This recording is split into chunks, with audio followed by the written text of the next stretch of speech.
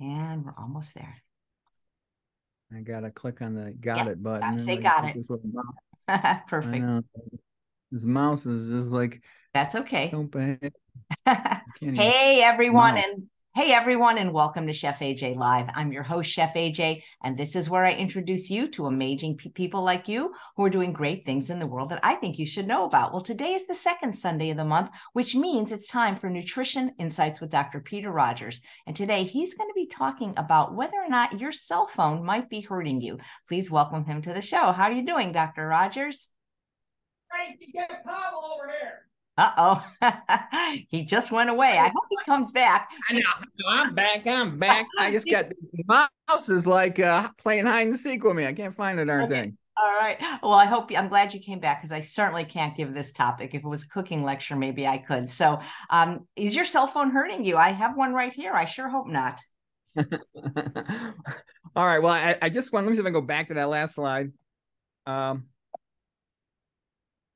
Well, okay. So basically I couldn't go back to that last slide, but what happened was I actually found a paper because you'd asked me last time, do I like going into saunas? And I said, I'm scared. I'm worried if I overheat my cojones, that might have a negative effect. I found a paper showing that being in a sauna does lower the sperm production from the testicles, but it was reversible. Still, you know, my attitude is why take a chance? But I know a lot of people say good things about him. And Dan Gable, coach of Iowa Wrestling, used to think it was a good thing for his wrestlers. So, but I'm gonna pass on that one. And then what are we talking about today? We're going to be talking about the effect of EMF, which is electromagnetic fields. We'll talk about cell phones as well. It's a major part of it, but it's actually a surprisingly big deal. It's one of those things you start reading about it a little bit, and then you don't want to stop. Can you hear me? Is everything okay? Can you see my slides? I can hear you perfectly. I see a gorilla pounding his chest and an elephant. Okay, great. So one of the things here is what I would say is the problems with the vegan approach to health. I think the vegans have done a great job, the low-fat vegan community, understanding nutrition. They've been very good with epidemiology. They're good with exercise. They don't talk much about personal goals, freedom, religion, and health, which are important, but there's a much bigger issue. I think they're weak on the topic of toxins. That is an under-recognized problem, and that's both the herbicides and pesticides and non-organic food, and even some in organic. Some of these food additives, the flavorants, the dyes, preservatives, contaminants. So these are big subjects.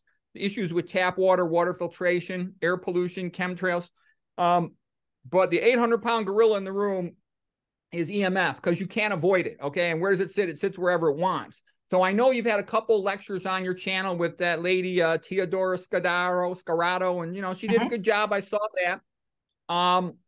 Mine will be coming from a different angle. I'm going to not cover so much of things she said, but I'm going to go into a few other things. Mine will be more of a scientific, technical talk than this practical talk. But I think it's worth it to hear this because, you know, there was a sense of where does a person get strong determination?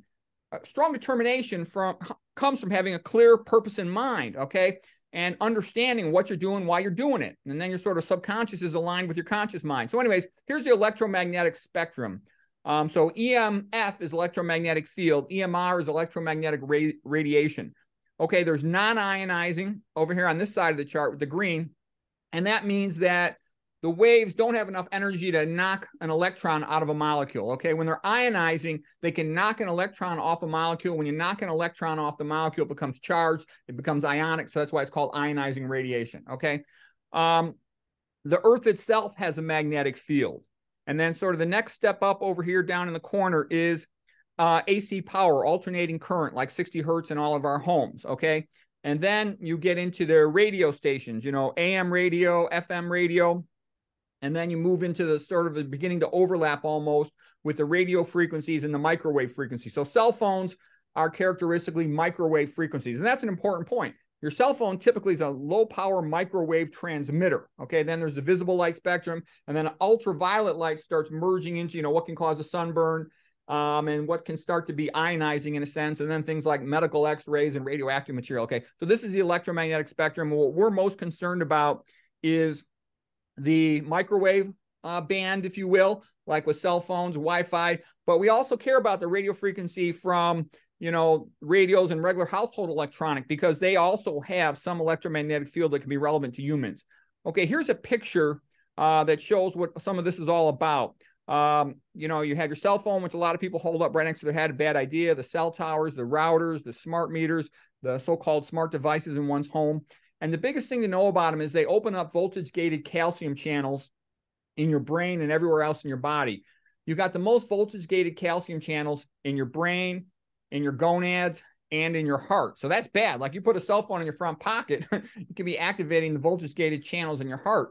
Okay, and calcium is a big deal. We'll talk more about it on the upcoming slides, but basically calcium is like a light switch. When you increase cytoplasm calcium, it makes the major function of that cell be activated. So if it's in a nerve cell, it'll cause transmission, you know, release a neurotransmitter. If it's in a muscle cell, it'll cause contraction. If it's in, you know, other cells, whatever they do, if it's in the pineal gland, the release of melatonin. Okay, so, you know, we primarily think of nitric oxide as being this great thing, and we're going to talk about that. But there's another group of really good scientists saying, oh, no, it's a terrible thing. It's the worst thing. So we're going to have to try to reconcile that problem.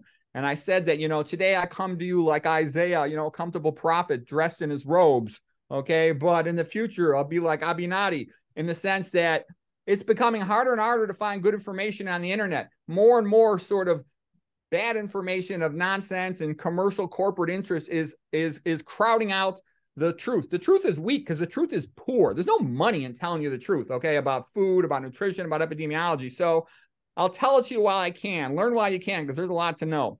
All right, so getting back to Dr. Esselstyn, he wrote this great book, Prevent and Reverse Heart Disease. He did this heroic research study, showed reversal of coronary artery disease, or at least lack of progression in all these patients. He looked at the epidemiology around the world and saw in the plant-eating countries, they don't get coronary artery disease.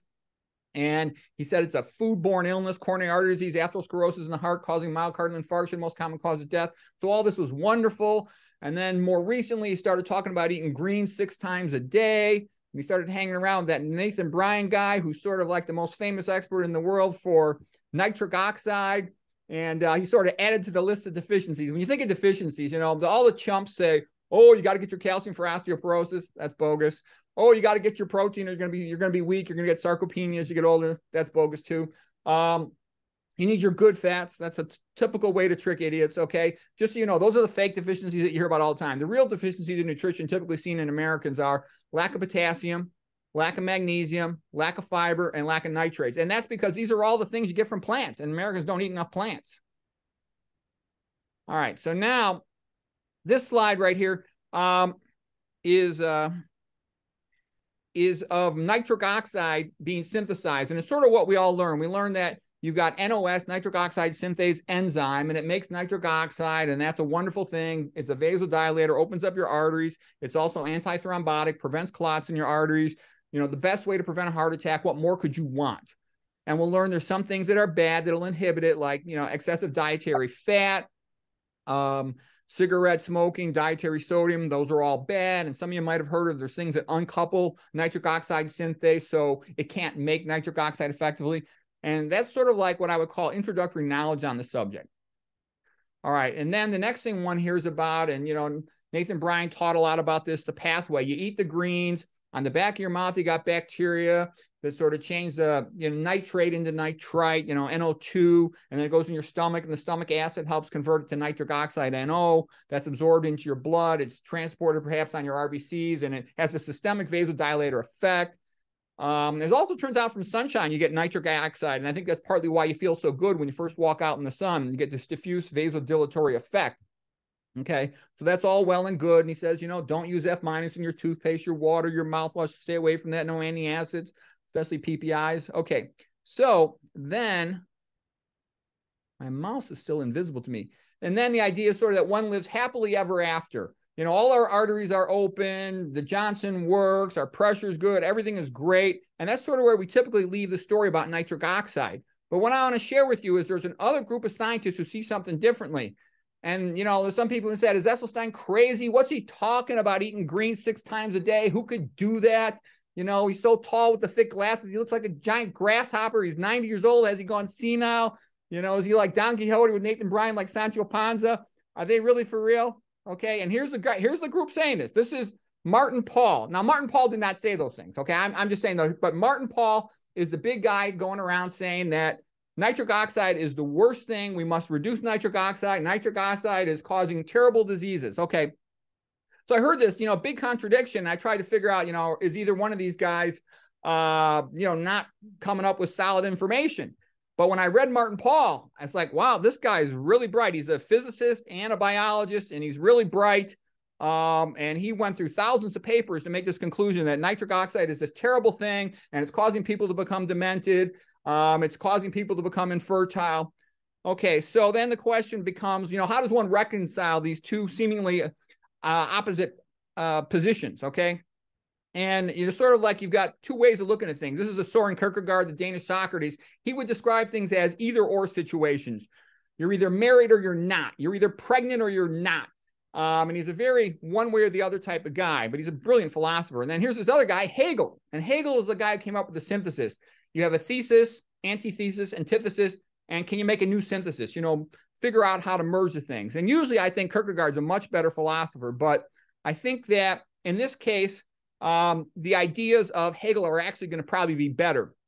And so this is, could this all be true? Could nitric oxide in one way be a Dr. Jekyll and Mr. Hyde? And how can we try to keep the good Dr. Jekyll and avoid the bad Mr. Hyde? Because the reality is there are some major issues with nitric oxide, but the nuance is important. The incidence of Alzheimer's, let's call it dementia, is going up through the roof. I can tell you, I see so many demented people, so many cognitively impaired people, they're off the charts. My internal medicine friends will tell me virtually all of their patients over 60 are cognitively slow. Lots of their patients over 50 are cognitively slow. You hear people joking in the United States after 50, oh, I'm having a senior moment, when they can't remember stuff. It's considered, just part of aging. And what this guy, Martin Pall, is saying is he's saying it's because of nitric oxide. And I can tell you, everybody says, oh, do cell phones cause cancer? That's the wrong question. What I mean by that is brain cancer is so rare that that's not something you really need to worry about. What you need to worry about is cognitive impairment, because that's like ubiquitous. That's super common. Okay, and here's papers, and also letting you know, this is not just Martin Pall. Martin Pall, I think, is the best speaker, writer, and scientist on these subjects, but there's lots of other ones writing about this. Here's a paper. They're calling it digital dementia from electromagnetic fields, okay? And, here's a guy, by the way, by the name of Alan Frey. Back in the 1970s, he showed that electromagnetic fields at, conventional type exposures that we are exposed from the modern devices, they will open up the blood-brain barrier. And that's always bad when you hear something opens the blood-brain barrier. It's kind of like leaky gut, leaky brain. That means toxic chemicals in your blood have access to your brain parenchyma, your brain tissue. Normally, your brain tissue has a microenvironment highly conserved such that the neurons can function effectively. They need precise ionic gradients in order to fire their action potentials precisely. So you don't want an open blood-brain barrier. And quite often, the same thing that opens up the blood-brain barrier opens up the gut barrier. So that's a double whammy. You've got a leaky gut, toxic chemicals getting across your intestinal barrier, and then having access to your brain because the blood-brain barrier is open as well.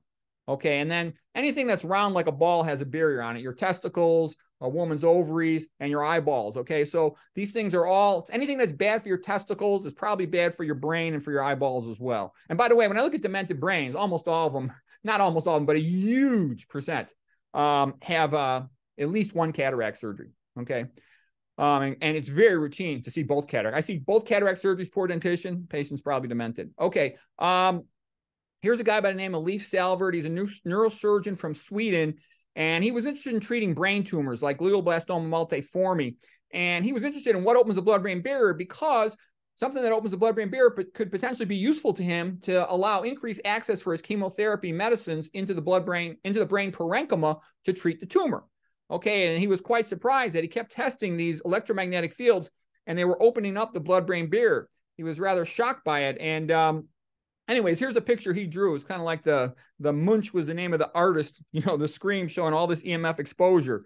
And he says that this is the greatest experiment on humans in biology in the history of mankind. And he thinks it's insane that we have ramped up EMF so rapidly. He also describes EMF as a way that people can get headaches, because lots of people have headaches and it's unexplained cause. He says, if you open up the blood-brain barrier, you will allow access to your brain parenchyma from blood proteins, things like albumin, things like fibrinogen. The blood clotting protein becomes fibrin, and that can cause irritation of your brain. The meninges can cause a headache, okay? one of the first things you could do I would do is I go through the list of leaky gut, avoid all those things, and that helps protect your brain. Don't do anything with brain trauma, you know. That's all going to potentially make things worse. Here's one of his papers, Leif Salford, on opening up the blood-brain barrier, if anybody wants to look that up. He's got some lectures online as well.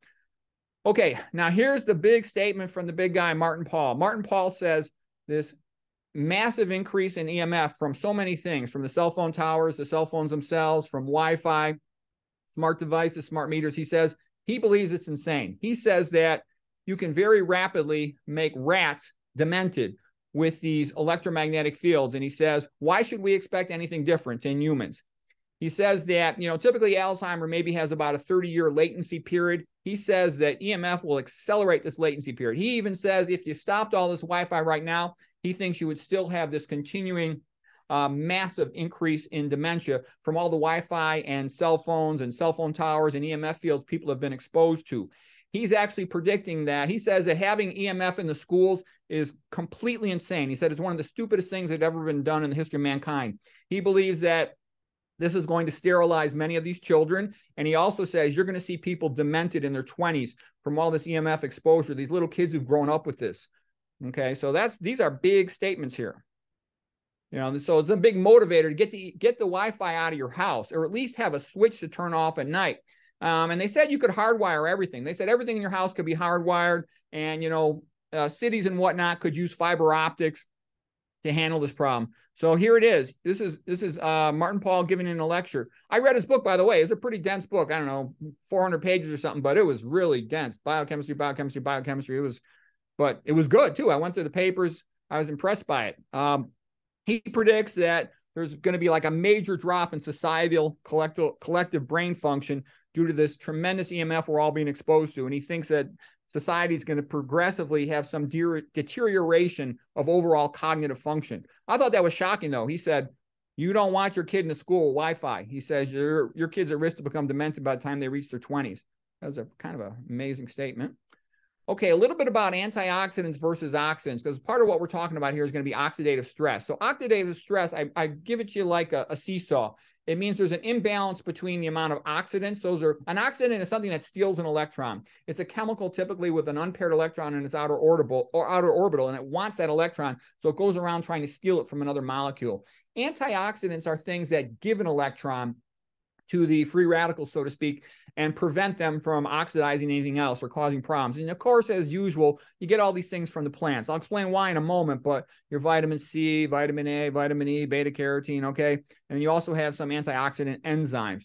The two main categories of oxidants are ROS, reactive oxygen species, and RNS, reactive nitrogen species. You're also going to hear a lot about NO, nitric oxide is a free radical, but we'll explain why it becomes relevant in a moment. And ONOO, that's peroxynitrate. And as a matter of fact, a lot of the pathways that Paul talks about are the no pathway, which is just nitric oxide, peroxynitrite pathway. Okay. All right, now here's the deal with antioxidants, why you get them from plants. Because imagine you as a human are standing out in a hot field on a sunny day, 100 degrees out. You would say, this is hot, too hot for me. You'll go walk in a tree in the shade. But the plant can't do that. The plant has to sit there in the 100 degrees of the sun all day long. Its only ability to respond is to produce chemicals, antioxidants, that protect it from the intense heat and energy of the sun. So that's why when you eat a plant, you get those antioxidants, versus if you eat an animal, it's already used them up. Here's a diagram also showing what antioxidants are all about. So this right here with the red central nucleus is a unstable free radical, has an unpaired electron in its outer orbital. It's in red. And it's eagerly seeking around another molecule to react with to steal an electron from it. An antioxidant is a molecule that's usually a bigger molecule with a lot of double bonds. I'm showing it right here. Vitamin E in this corner, vitamin C in this corner. And you see they've got several double bonds, a lot of oxygens, and they're big molecules. And the point of that is they've got a lot of room to delocalize the charge. So they can give away an electron and become a so-called free radical themselves, but because they're able to delocalize the charge, they don't become hyperreactive, and then the reaction will just fade out. When free radicals themselves interact with other molecules, just routine molecules like the fatty acids in your plasma membranes, they initiate what's called lipid peroxidation chain reactions. So they always cause a chain reaction because they steal an electron from one molecule, then it steals an electron from another molecule, and then it steals an electron from another molecule, and you can trash a plasma membrane that way. You can also trash proteins that way and damage DNA in that same way. So vitamin E is sort of lipid soluble, works especially inside of membranes. Vitamin C is more water soluble, it's more polar, it works like in the cytoplasm.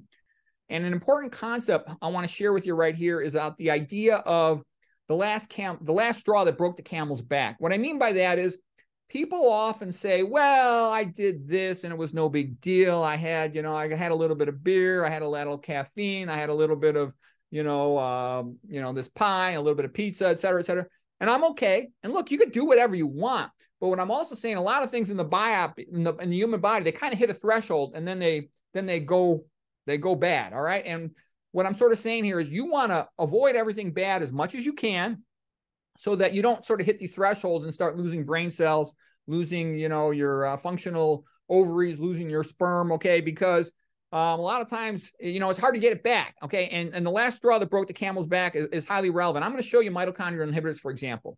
And I'm also going to tell you why doctors don't know any of this stuff. If you look at the standard biochemistry textbooks for college students or medical students, they won't even mention any mitochondrial inhibitors. Or in some cases, they'll mention some research, pharmaceutical. Okay. But what I'm trying to tell you is I very quickly go into literature, I'll find 45 inhibitors of mitochondria, and many of them are common. You'll see about 30 of them are common. All right. So this picture is just showing all roads lead to Rome. Okay. When you're in Rome in Italy. All right. And what I'm talking about here is in the human body within cellular physiology, all roads lead to calcium. Okay. Here's calcium in the center. Calcium, there's lots of things that activate calcium because they're trying to turn that cell on. You're trying to turn a cell on, you want to increase calcium. If you're trying to turn a cell off, you want to decrease calcium. And there's lots of ways to do that. And when good things activate calcium as they're supposed to, that's normal physiology. But when bad things activate calcium, ischemia, lack of blood flow, increases calcium. Leaky gut, leading to the whole Douglas-Kell thing I talked about in a previous lecture, that'll increase calcium. Excitotoxins, I'll show more of this in other pictures, but I'm just letting you know there's a lot of things already activating increased cytoplasm calcium. And when you start pushing that over, like with these electromagnetic fields opening up the voltage-gated calcium channels, your calcium goes up too high and you will start initiating harmful cellular processes. And so, you remember the movie The Lord of the Rings. And one saying in the movie was one ring to rule them all. Okay. And what I'm saying in brain physiology and in muscle physiology, there's one ion to rule them all, and it is calcium. Okay. The other ones are secondary players. The sodium, the magnesium, the potassium, they're all just going around doing their jobs to make sure things are right for calcium. Okay. All right. Now here's a picture showing more detail of all the things that increase cytoplasm calcium. And so we know the good guys. We learned, like we said, about eating the dietary greens for their nitrates. We know that going out in the sunshine increases nitric oxide. And so that's the so-called good nitric oxide. And it is good 99.9% of the time. And that's what you do want increased, all right? But there's another type of nitric oxide, and that is produced typically by iNOS, inducible nitric oxide. I'll explain the difference in a moment. And it can be useful to fight an infection, but it's often activated by other causes of inflammation, for example, and then it does a lot of damage to our cells. But I just wanted you to get a sense. Look at all the number of things on here that are activating increased calcium that are not good for you. All these excitotoxins, things like caffeine, MSG, aspartame, some psychiatric drugs, excessive psychological stress, sleep deprivation is a stress equivalent, okay?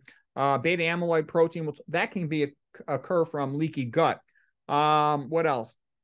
The EMF is opening up those voltage-gated channels. And the reason why Martin Pall says they're so bad is because they don't just open them up momentarily. You're sitting there exposed to that stuff all day long. So you can have chronic opening of those channels, and it creates a lot of work for your body to get that under control. And then if you superimpose on top of that more things to increase calcium, it can be a real problem. A lot of these cleaning chemicals are toxic. They can open up what is called the TRPV1 vanilloid channels. Okay, capsaicin is the classic thing associated with that.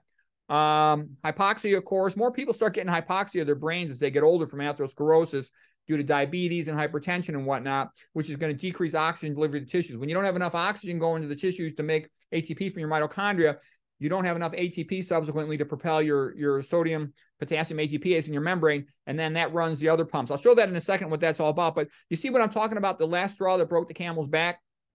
You've already got all these little minor problems, some which you don't even know about, and so you don't want to make it worse.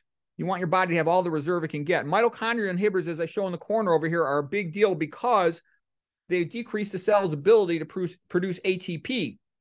And when the cell can't produce ATP, it can't maintain the ion pumps to pump excessive calcium out of the cell, and you start becoming at risk for all these major problems here, okay? All right, now here's a normal neuron. You know, you start over here on the far left, and that's going to be where the cell body is, the nucleus, the DNA, and then right where the first sodium channel is, Na+ is natrium in Latin for sodium, that will start a action potential at the axon hillock, and it passes down the axon of the neuron to the synaptic terminal. And once it reaches the synaptic terminal, it'll open up this calcium channel. Calcium come into the cell, and once the calcium comes into the cell, it'll cause a neurotransmitter to be released across the synaptic junction, and then it'll interact with the postsynaptic cell with its receptor and exert an effect upon it, okay? And that's how neurons work. That's how neurons communicate. All right, and humans are much more electrical than people give them credit for. You know, imagine somebody was standing by the road, they got hit by a car, now they're laying down, they're dead. The only difference is they've lost all their electrical properties. They still have their same chemicals, okay? And so the electrical aspect of life is much ignored, okay? We can monitor the brain with an EEG, electroencephalogram, the heart with an electrocardiogram, EKG, okay? Nerve conduction studies for looking at peripheral muscles. Every individual cell has its plasma membrane gradient, like in a neuron, -65 millivolts. In the mitochondria, 160 millivolts. So what I'm saying is this electrical component of cells is very important. That's how they do their work. This is how a cell does its job. It has a plasma membrane gradient here, a -65 millivolts, and that's maintained by the Kn ATPase. K for potassium, kalium is the Latin word for potassium, and then natrium, sodium.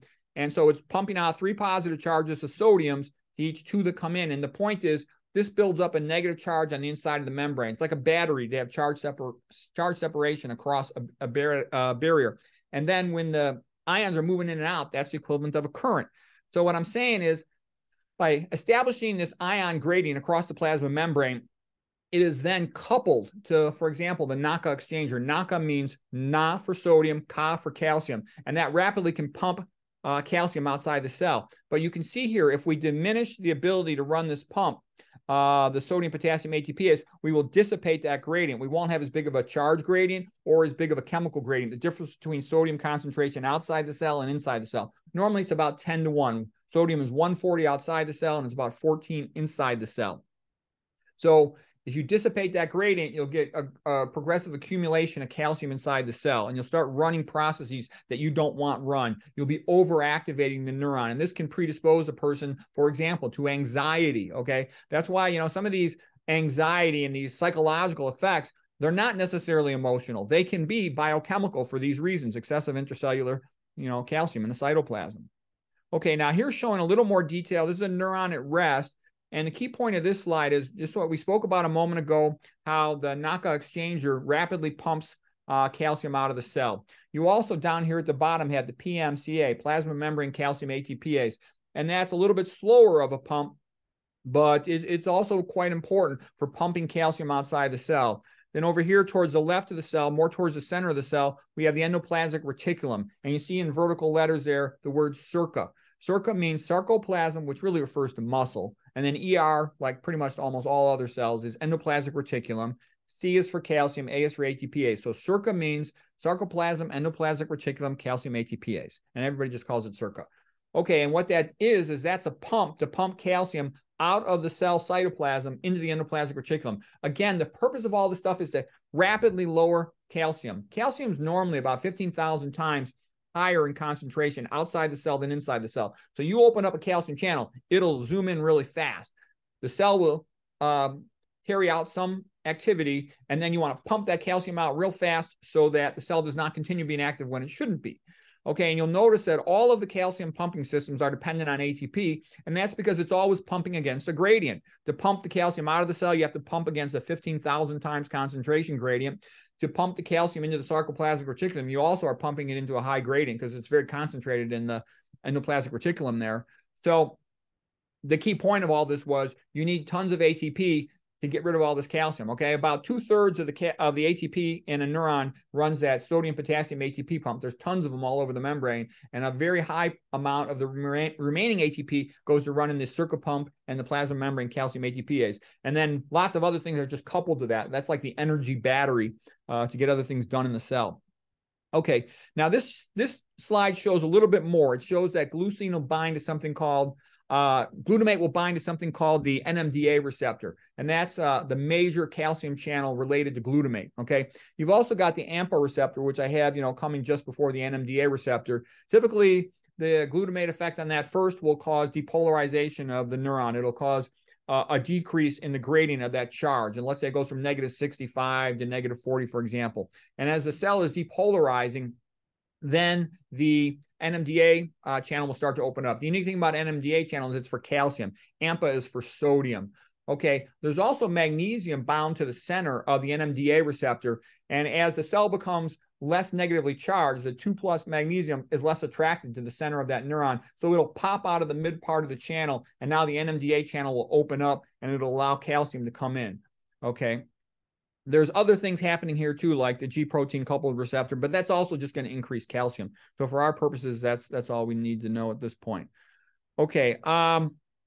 Once the calcium is elevated, this is just examples of all the different cells. They do whatever their job is to do. The mast cell releases histamine. The pancreas releases insulin. Skeletal muscle, smooth muscle around your arteries, they all contract. Heart muscle, okay? Platelets themselves become more activated, ready to clot. So raising calcium in the cytoplasm is a big deal. Okay, now this is just a close-up of what happens at the synaptic junction. The presynaptic neuron, it gets that wave of calcium coming in, elevated cytoplasm calcium concentration. It'll release glutamate. Glutamate will diffuse across the synaptic cleft. It'll bind the receptors of the postsynaptic neuron. Again, first it'll bind AMPA, letting in some sodium, depolarizes the cell. Now the NMDA receptor opens up, and that'll let in calcium. Now, normal amounts of calcium are very important. That's how our memory works, okay? That's how our thinking works. That's all good. That's what's supposed to happen. But when there's excessive calcium coming into that cell, you can start to activate secondary pathways that you don't want activated, like calpain, which I think is a great name for an enzyme. Cal as in calcium, pain as in painful. It causes all kinds of problems, okay? So that's what we're getting at. We're seeing with the EMF excessive activation of voltage-gated calcium channels, which are then superimposed on the normal NMDA calcium channel activity to cause chronically elevated intracellular calcium in our neurons of our brain, as well as in cardiac tissue and in reproductive tissue. So it's all not good. Okay, and the human body, pretty good at compensating for a lot of things, but you don't want to push your luck. Okay, and this kind of relates back to my theory of what's the most common cause of dementia? Well, one of the most common causes. There's multiple things factoring in towards dementia, and this is what I call the neurovascular uncoupling theory. You got a baseline metabolic activity in a neuron, and you have a baseline oxygen glucose delivery. If you increase the metabolic rate of this neuron, for example, you have some caffeine, you have some MSG, stimulants, smoke a cigarette, whatever you want, you're going to increase the metabolic activity of this neuron. So normally the oxygen glucose delivery should be increased to compensate, but there's a lot of things that are bad for that. Caffeine simultaneously is a vasoconstrictor. So it actually drops the blood supply to your frontal lobes of your brain, your hippocampus. So you're talking about simultaneous stimulation with vasoconstriction. You have a meal with a pizza. Okay, the pizza's got a lot of fat. It's going to drop oxygen glucose delivery, let's say about 15% on the oxygen delivery. And then you have some sodium. A salt on your pizza is pretty routine. That's a vasoconstrictor. You're dropping this some more. So you can see where this is all going. Then the EMF is activating that neuron some more. You're on some psychiatric pill that's activating this some more. You're widening the gap between the metabolic activity of that neuron and the oxygen glucose delivery being delivered to it. Plus, you got some baseline atherosclerosis from chronic hypertension, chronic diabetes. The wider this gap gets, the more likely these neurons are just going to start dying. And they'll go, typically because it's a gradual process, they'll go into programmed cell death called apoptosis. You don't want all this stuff. And that's why I mean by you want to try to do everything right that you can. So maybe if you got a little gap from things you can't avoid, like the EMF, your body can handle small gaps. It can compensate for that. But the wider this gap gets, the more you're just going to start losing neurons. Okay, and you lose some nitric oxide production as you get older. We've also talked previously about the Jack Delatorre theory of chronic cerebral hypoperfusion, which can be due to, again, the baseline atherosclerosis in the brain from hypertension and from diabetes, but also overtreated hypertension, aortic regurg, aortic stenosis, atrial fibrillation, congestive heart failure, all of those things getting less blood supply to the brain.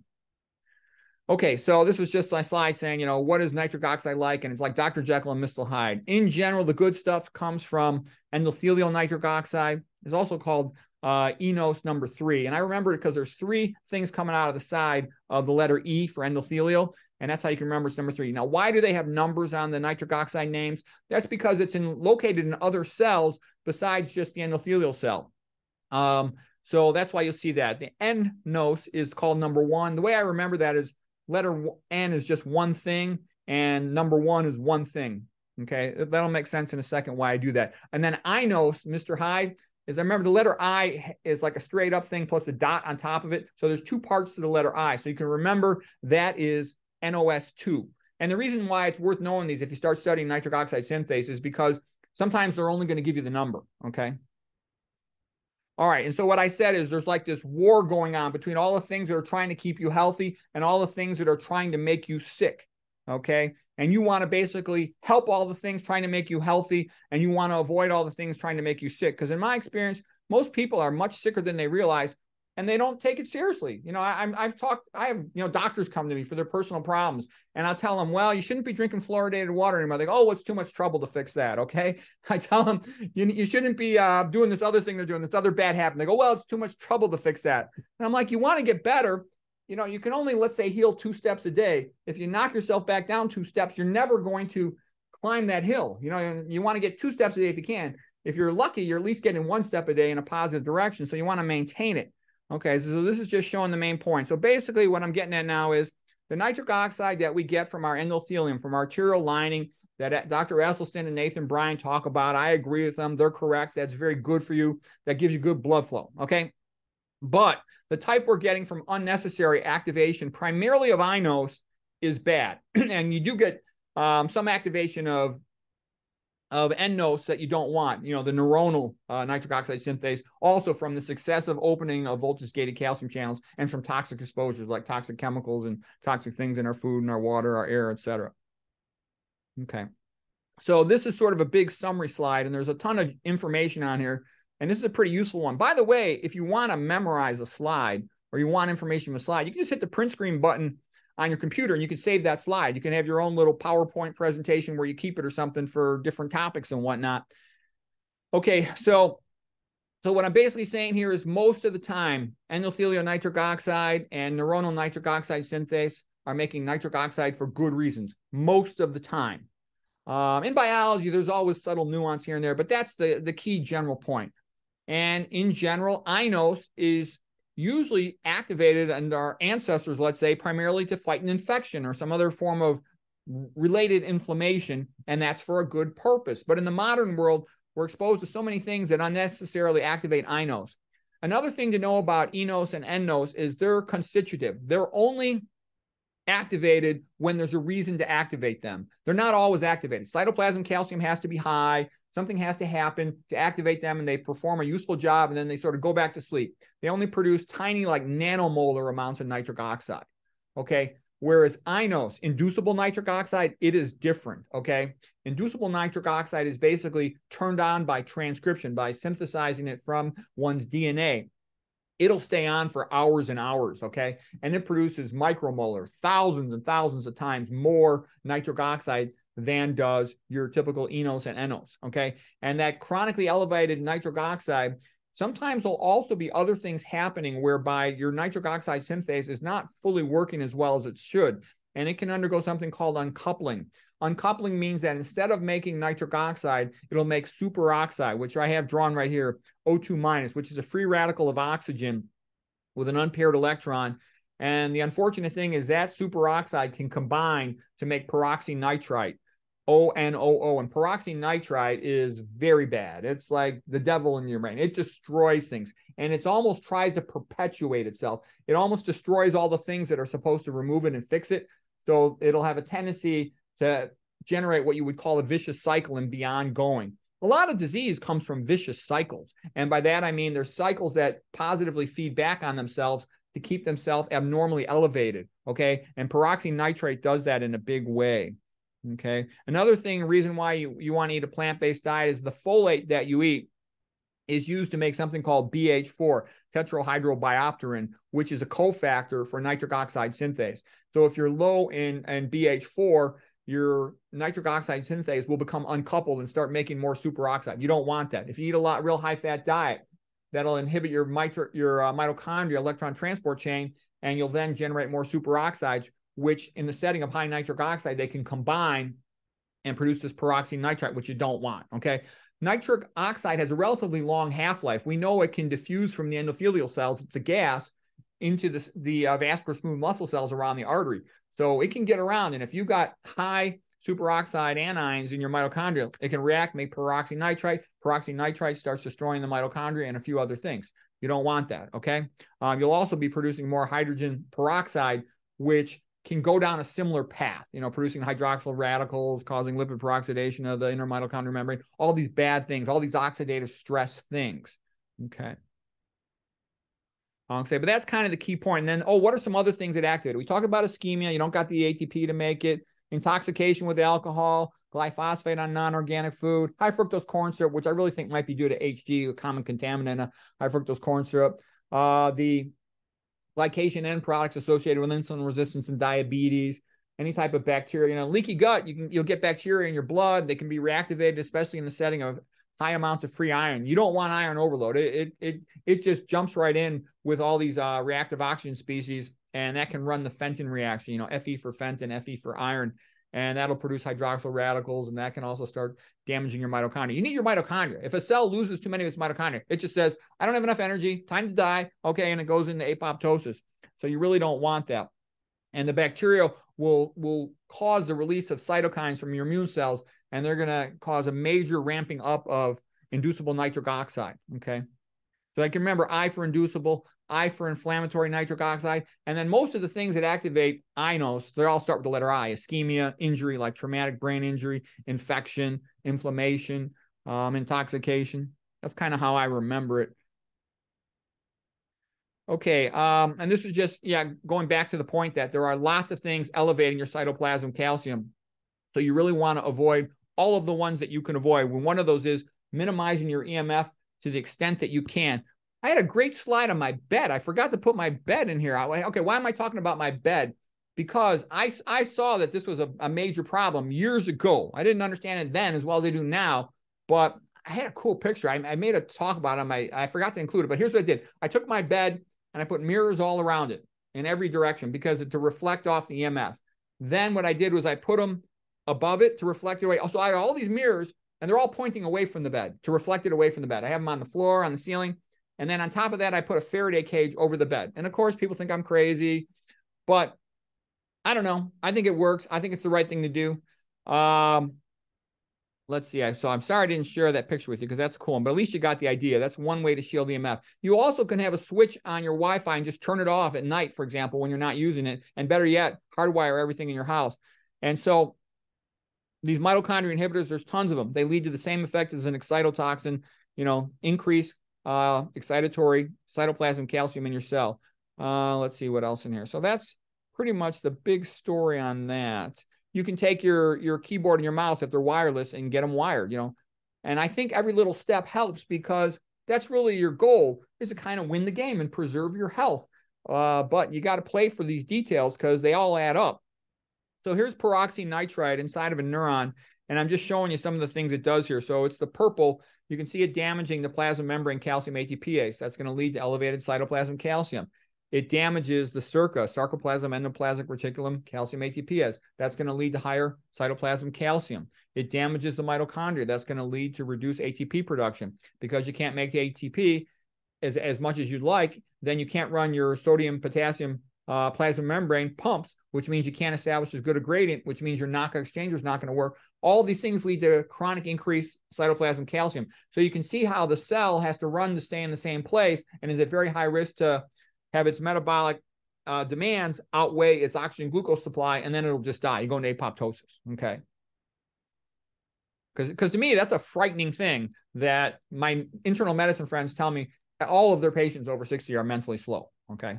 It didn't used to be that way. And I got a lot of young people that tell me, my memory's just, I don't think it's as good as it should be. I mean, everybody jokes about, lack of attention spans because people are on these social media channels where there's immediate gratification stuff. But I think it's a little more than just a social media channel. I think it's something physiologic in their brains is happening as well.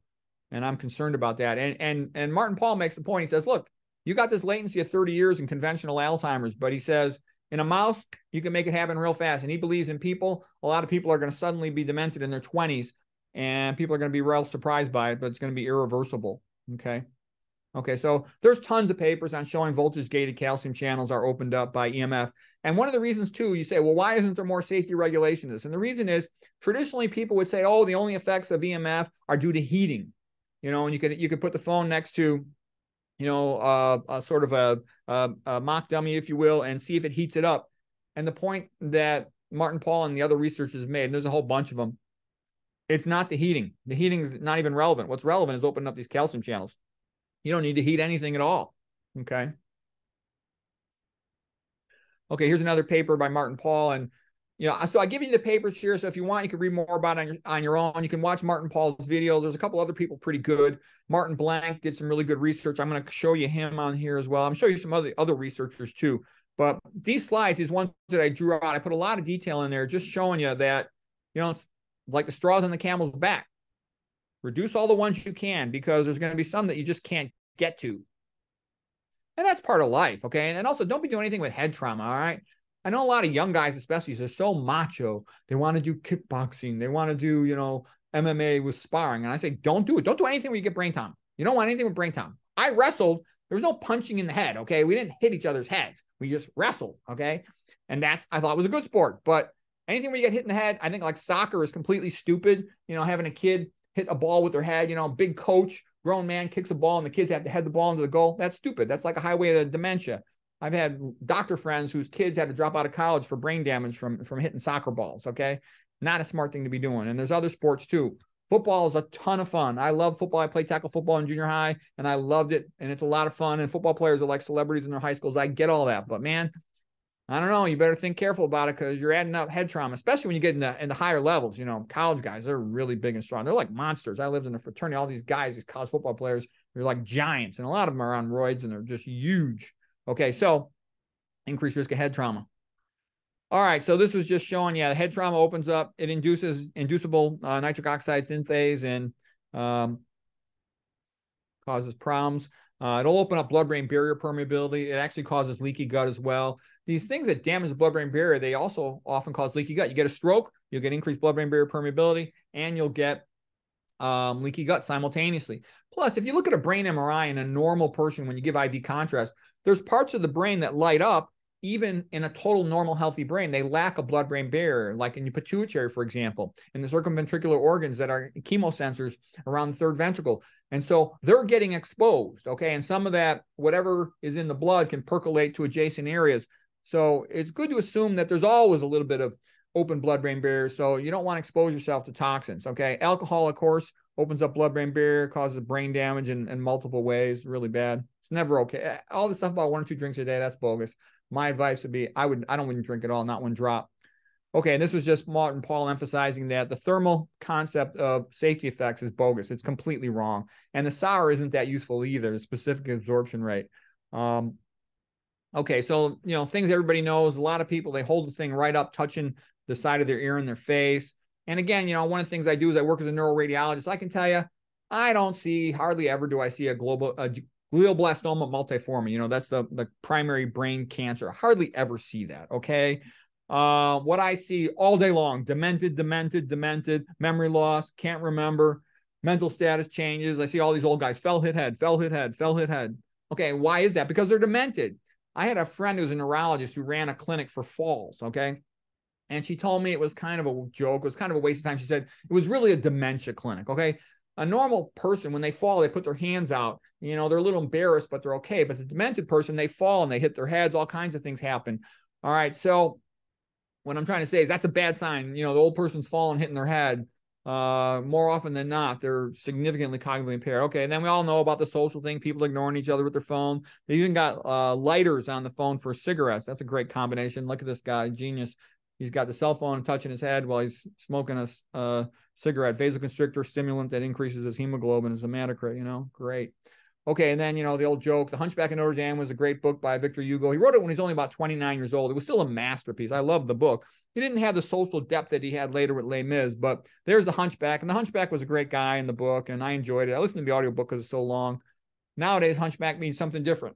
It means people staring at their phone. You could walk into a room with young people, and they won't even be talking to her. There'll be 5, 10 of them, and they're all sitting there staring at their phones. I don't know. I don't like the phone. I was like, if I want to look something up, I'll look on a computer. Of course, the phone is always with you. You can walk around with it and stuff. A couple things out there. Look at this young lady here. She's holding her phone right next to her breast. Not a smart move. Women who keep their cell phone in their front pocket, if they do that for a couple decades, they get increased incidence of breast cancer in an unusual spot, the inner upper quadrant, for example, versus the usual deodorant cancers, upper outer quadrant. You know, and they shave first and they put the metalloestrogen on there as well as the parabenzoic acid estrogens. Okay, this lady's holding it a little bit. I wouldn't hold it too close to my face. You know, you send a text message, you're getting less exposure than if you just, you know, you're talking. You never want to hold it to your head unless it's an emergency. Okay, sources of EMF, you know, all these electrical things, in general, you want to try to avoid them if you can. Like cordless phones are also bad. The best thing is a plain old telephone that plugs into the wall like you had, you know, in the past, if you're old enough to remember those things. Like I said, try to get rid of the Wi-Fi if you can. A young person, man, they're like sterilizing themselves in 10 different ways. They got their cell phone in their front pocket, cell phone in the front pocket. They got their laptop on their lap. They got Wi-Fi in their house. They got, okay, what else? The power lines. You don't want to live near a power line if you can avoid it. Like when I'm driving, I won't stop underneath the power line. I specifically choose all my routes. I know all the roads and with the places I drive. I don't go too many places. I won't go anywhere where I could potentially have to stop my car under a power line. I won't do it. And it's not that bad, but you know, I'm kind of obsessive compulsive and stuff. And I think that's good, you know. I can assure you my wife finds it annoying, but I think it's good. Let's see, what else? Dimmer switches, they increase what's called dirty electricity. Fluorescent bulbs increase the amount of EMF given off. Incandescents are better. They're harder to find nowadays. LEDs kind of give a bluish light, which is a little bit of a decreaser of melatonin. Microwaves, I think, are bad. I wouldn't even have a microwave. I'd get it out of your house. I used to have an EMF tester, and that was giving off a lot of EMF, even when it wasn't on. Okay, and be careful that you don't have like the microwave here and then the wall, and then like somebody right next to it on the other side of the wall. You know, that's a bad idea. I don't like hair dryers. I don't got much hair, but I don't like hair dryers. I would never use them. I tell my kids not to use them, but you know, people don't listen to me as much as I think they should.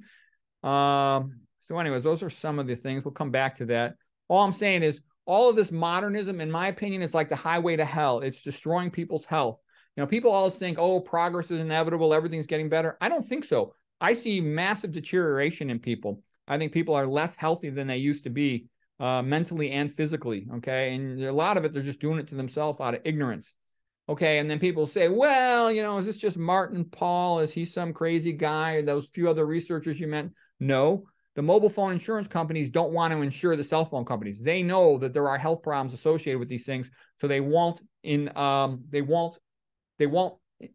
supply insurance for the cell phone wireless associated problems. So that's telling you something, okay?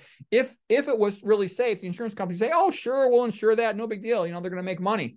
No, they know this is dangerous stuff. I'm actually quite worried about it. You can't easily avoid it. And I don't like cell phones, as a matter of fact. I think they make people stupid. And I don't even own a cell phone anymore because I don't have to. The way my job works now, I don't have to have one. I have workarounds on the rare event when I get an out-of-house call. And I think they make people stupid. I'll tell you, like my daughter, when she's in 7th and 8th grade, she would read a book and she would talk to me. We'd have all these nice conversations. Her mother insisted on buying her a cell phone. I said, no, when they're at their friend's house, they can call it their friend's phone. But anyways, she got a phone. She like never discussed the book with me ever again. Okay. She's a grown up now. And I see that what happens is then all they care about is their little social world. And it's part of it feeds into this whole attention span thing too. I walk around people and I'll see these people who I used to talk to, and now they just sit there staring at their phones. It tracks you everywhere. It surveils you everywhere. Besides, it opens up the blood-brain barrier. Besides opening up voltage-gated calcium channels, it also opens up the blood-brain barrier. Those are both bad. It increases cancer. It's not just a cell phone. It's the whole Wi-Fi society. This could all be hardwired. This could all be fiber optics. I think it's bad. And there's authors like Martin Blank and others. They believe that it is contributing to a massive decline in the bird populations, disrupting their ability to navigate by the Earth's magnetic field. They believe that it's also contributing to the colony collapse of the bees. Now, some of that can also be herbicides and pesticides. I don't know exactly how much you contribute to one or the other, but it's not good for the environment. And then the thought that we could replace this with fiber optics and hardwired devices, we don't have to have it. To me, the whole thing sounds ridiculous. I think it's, typical society. Everybody just goes along and acts like it's some wonderful thing. I don't. I think it's stupid. I don't like cell phones. I hate cell phones. Okay. And it's creating like this electronic concentration. You know what? I think it's bad. One ring to rule them all. It's like everything is centralized. And I think all these mom and pop places are going out of business. I don't think that's good. And it reminds me of the song we used to listen in wrestling practice. We were doing front headlocks, front body locks. And I used to play the song Stranglehold. And it's like, that's what I think the public's in with this total electronic control of everything and centralization. I don't think it's good. That's my opinion. Okay, this slide got a little messed up. We already showed it, though, in another one. Okay, so what does this come from here? About what's called the potassium to sodium ratio. You want your potassium about 5 times higher than your sodium, which if you're eating processed food and meat, that's a little bit difficult to achieve because potassium is a vasodilator, sodium is a vasoconstrictor. But if you're eating a plant-based diet, it's easy to be like 20 times higher, so you don't have to worry about it. But just so you know, the concept of K factor, the ratio of potassium to sodium, as promoted by Richard Moore, MD, PhD, in his book, High Blood Pressure Solution, it's the best explanation ever of hypertension, if you're interested in that subject. And he explains how a lot of populations that are hypertensive, it's not even because they're salt sensitive. It's just because they don't eat any potassium, because they don't eat any plants. Okay, kind of covered that already. Oh, here's another book that's quite good. This is by Martin Blank. And he's the guy who showed that the chemical structure of DNA is such that it's what's called a fractal antenna. And it absorbs EMF to it. It's very vulnerable to EMF effects just because of its structure. Another guy, Sam Milham, did some great work on dirty electricity. And he said that good science does not change policy. Only citizens can do that. So it's pretty much impossible to educate large amounts of the American public, but that's what it would take for any rules to change. Now, that lady who gave the previous talk on EMF, Theodora Scarato, said in some countries, they were motivated enough to try to remove Wi-Fi from the schools and to educate people more about how to avoid it. But it's almost like there's so much inertia in the United States, it's hard to motivate anything to happen. About all you can do is sort of just change your own personal behavior. And I think that's probably the best you could do. Here's a nice quote by Michael Merzenich. He's one of the co-inventors of the cochlear implant. He said, if you want to improve a brain, you train it. Like, let's say you want to be a great musician. You train yourself, let's say, to play piano. You play piano a lot every day and you get better and better. And then he said, if you want a lower performance of a brain, what you do is you introduce noise. Okay, so to introduce noise would be distractions of any kind, beat music playing around there, strobe light flashing, your email going blinking, bing, bing, bing. And also EMF in your brain, opening up voltage-gated calcium channels unnecessarily. So you want to minimize all the things that make it harder for you to. For example, I'll show you a trick I learned for studying. When I study, you can't turn your ears off. I'll wear earplugs. Okay, that way I don't hear anything and all the noise being made around my house. And I looked at all the memory champions, like the world champions of memory, and they would wear those things. And I know it helps. You get a little more intellectual bandwidth to do what you're doing. So I've also seen that I've been around some pretty smart people and some pretty talented athletes. I've seen guys who are world champion athletes and they lived like Spartans, really simple, entirely simple. And the reason is they're focusing all their energy on what they want to become great at, either some scientific task or some athletic task, and that improves their performance. So what I'm saying is, modern human, we're kind of distracted all over the place to some extent in comparison, and this EMF contributes to that, as well as all the stuff in the processed food, in the air and the water, and it's degrading human performance, okay? And so the reason you'd want to do these things is if you care about your own personal performance, you want to avoid the noise, so to speak. Just a couple of abbreviations here. There's LOAD, is late onset Alzheimer's disease. And that's what the vast majority of dementia is. I don't even really like the word Alzheimer's. I've talked about that in previous lectures, but just say dementia. And again, what they're talking about is early onset dementia would typically be some type of genetic predisposition, okay? But now they have a new word calling very early onset dementia. And they believe that there's more and more of this, and they think that the EMF is a contributor to that. Martin Pall is the biggest spokesperson in the scientific community talking about that, and it's of real concern. Okay. You can use your AM radio as an EMF sensor. All you do is turn it all the way to the end of the spectrum where you don't have a channel, and then just walk around your house, and where you hear more static, and the louder the static, the stronger the EMF in that area. Sort of a cheap way to quickly test things. There are things like tri-field meters you could buy to test stuff. I was real interested in testing all these things, you know, many years ago when I first got married, had kids, and had a new house, and I wanted to test everything everywhere, make sure we put the kids' bedrooms in the best spot and avoid everything. I tested all the different routes that I would drive to my job, which ones had different EMFs coming off the power lines that I have to go under, make sure I don't have to stay under any power lines, that I don't have to sit parked at a red light by a bunch of cell phone towers. Anyways, I figured it all out and figured out the best routes. Okay. So I was into it at that time, but then, you know, that was many years ago. I lost the darn thing since then, but that's one thing you could do if you're interested in that. Okay. This was just getting back now. We're talking about the DNA antenna concept that Martin Blank sort of pioneered. Like when you listen to a Bach fugue, it has an element of self-symmetry, repeating itself with a slightly different nuance, just like the art of Moritz Escher. It repeats itself, and that's also called a fractal. And there's self-symmetry, but it also changes gradually. And anyways, DNA structure of the double helix is very much like that. And unfortunately, it just has a tendency to be very sensitive to EMF effects. And you'll often see DNA breakages, okay? And they can test that with something called the comet tail assay. All right. And Martin Blank and Reba Goodman, they did a lot of work on this, and he wrote a book about it. It's a good book. I enjoyed reading the book. Okay, here is this guy right here is in the upper corner here is Henry Lai, and he figured this out a long time. And I thought that was kind of funny, is that his name is Dr. Lai. That's kind of a funny name for a scientist, but Dr. Lai is telling the truth.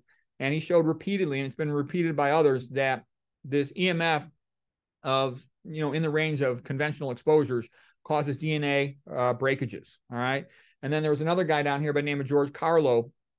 He also showed that there was damages to the cells causing something called micronuclei, which is thought to be a significant predisposition to cancer. So what happens to all these guys is first they try to discredit them, then they take their funding away. And so what I'm saying is this is a widespread problem in science. When somebody's doing really good, useful research, if you say something that the big corporations don't want, your funding gets taken away. They call the university. They try to get the scientists fired. It's unfortunate. So in our society, I can assure you, this happens all the time. Good scientists, good doctors, they try to help the public and they get fired. Industry's got the big money. So if the scientist or the doctor doesn't do what the big industry wants, they get either discredited or fired, et cetera, et cetera. So that's why you have to kind of be careful. Like when you read the scientific literature, you can't just say, well, the paper says this is good. If industry funds that paper, it's probably a bogus paper. And industry's got the money. They will buy the journal. They will buy the scientists. They buy the research. And then what they'll do is they'll publish 10 papers all saying the thing that they sell is good for you. And then what'll happen is you'll say, well, what about these other papers? You know, I've got 3 papers showing this thing is causes problems. And then industry will say, look, there's 10 papers outnumber 3 papers. Therefore, the weight of the evidence is on the side of the commercial product. But usually the best papers are the ones that were done a long time ago when there was no commercial bias involved. So all of that's important because it takes some intellectual thinking to read scientific literature and come up with useful conclusions. And, you know, you look at secondary gain. Are they trying to sell you something? Do they have something else that they gain from doing that? Is that where they get their funding from, et cetera? Okay, this is just another brief summary, and this is what I meant by nNOS. You know, neuronal nitric oxide synthose is number 1. There's one little stroke of writing to make the letter N. eNOS, there's 3 things coming off the side of the E, so it's NOS3. iNOS, there's 2 things. There's a dot, and then there's the vertical stalk. So you can remember that as 2 parts, and that's iNOS number 2, okay? That's how I remember them. That works, all right? So nitric oxide's got a little bit of a long half-life. We said it can diffuse into other locations and react in other spots. And something similar also happens with hydrogen peroxide. It has a little bit of a half-life. It can move around from one cellular compartment to another versus hydroxyl radical. It reacts immediately with whatever it contacts, okay? Okay, here's the mitochondria. You've got the outer mitochondrial membrane, which sort of separates it from the cytoplasm. Then you've got the intermembranous space. And then you've got the inner mitochondrial membrane. That's where electron transport is. Then in the center, you've got the mitochondrial matrix, okay? What happens in the mitochondria is it takes electrons that have been, you know, taken off of glucose, for example, or off of fats, and it will pass them down this electron transport chain from weakly electronegative, weak grabbers of electrons to strong grabbers of electron, like oxygen. Oxygen is the ultimate electron acceptor. It really wants to grab electrons. It's got a very high electronegativity, desire to grab electrons. It's next only to fluoride for its desire to grab electrons, okay? So it's the ultimate electron acceptor, and when it accepts that electron, it gets converted into water, H2O. Meanwhile, these pumps here in the inner mitochondrial membrane, they're pumping hydrogen protons into the intermembranous space, and they built up a gradient. It's a very powerful gradient. It's the highest gradient in the human body that I'm aware of, like negative 160 millivolts. And then it's almost like pressurized air, if you will. Then at the end of that, at complex 5, they will allow a hydrogen proton to come back down into the matrix of the mitochondria. And it's like a water wheel effect. And that will spin ATP synthase, and it'll produce an ATP. That's how mitochondria make energy. That's how most energy is made in the human body. Okay, once in a while, you'll get some, this is normal. You get a little bit of oxygen, falling off the electron transport chain. Well, I'm sorry, you'll get an electron that falls off the electron transport chain, and it combines with oxygen to make superoxide. That's a free radical. And the cells are usually pretty good at cleaning that up. They got superoxide dismutase, SOD, converts it into water pretty fast, so they can handle it in normal, routine, small amounts. But when you've got mitochondrial inhibitors from toxic chemical exposures and from excessive dietary fat ingestion, especially saturated fat, you can start making too much of this superoxide here. And when you get too much superoxide, you'll start more and more combining it with nitric oxide, and then producing down here in this lower left corner, peroxynitrite, ONOO, okay?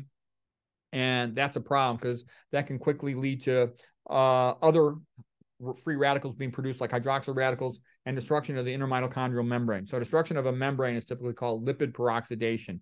And if you got free iron in the mitochondrial matrix as well here, you can run the Fenton reaction. Again, Fe for iron, ferrous is like the Latin word for rust, and Fe for Fenton. And that also takes the hydrogen peroxide and will convert it into free radicals like hydroxyl radicals.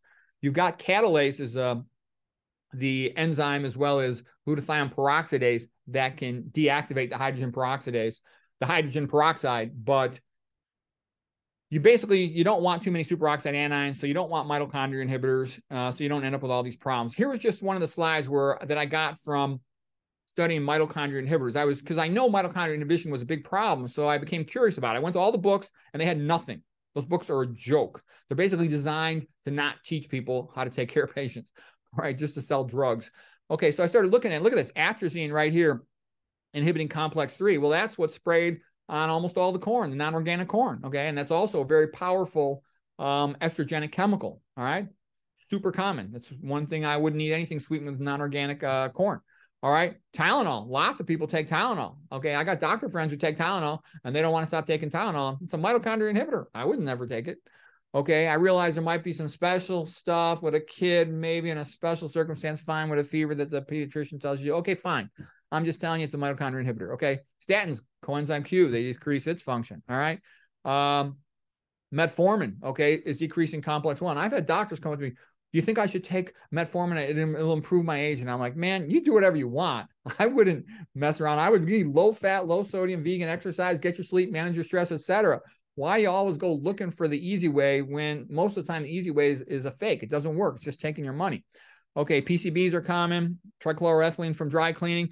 What I'm showing you is there's about 45 mitochondria inhibitors here, and many of these things are common. Okay, a lot of times people go for a procedure and they want sedation. Okay, I don't want sedation. First of all, I try not to have to go for a procedure, but if I had to go, I try to do whatever I could without sedation. I don't want these drugs potentially affecting my memory, like your benzodiazepines. I don't want any of that stuff. Even propofol right here is an inhibitor of complex 2.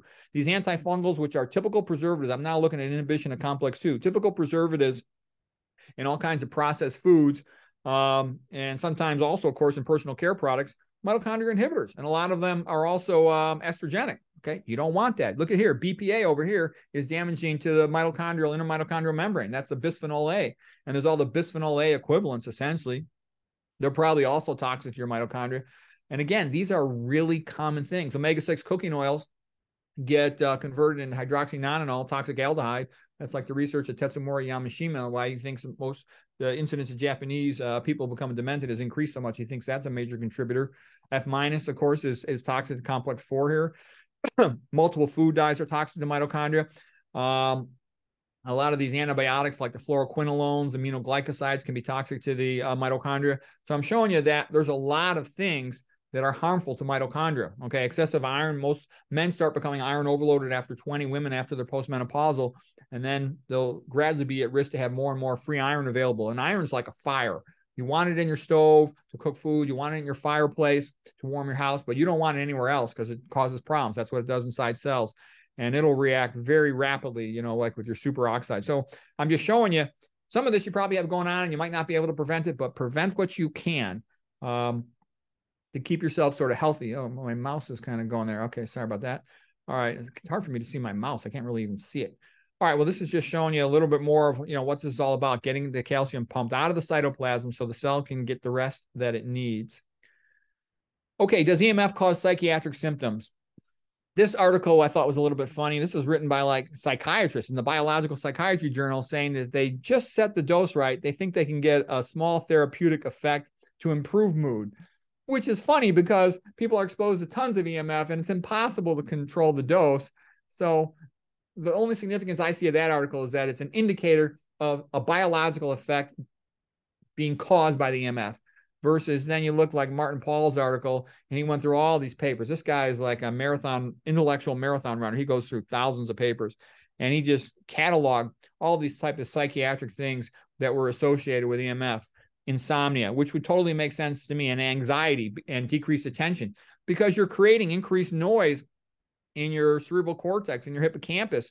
You're going to have you be agitated, anxious. You're going to be less able to sleep, going to be less able to concentrate. You add noise, you degrade brain performance. And eventually, if you start having your good neurons in your hippocampus, for example, going to apoptosis, you're going to have impaired memory. Okay.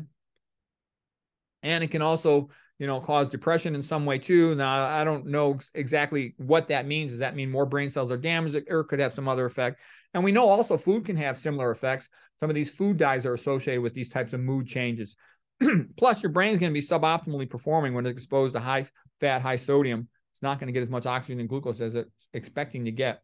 Okay. Oh, they even have a name for this called microwave syndrome, due to harmful effects upon the brain due to excessive exposure to microwaves and the subsequent EMF, electromagnetic field they induce.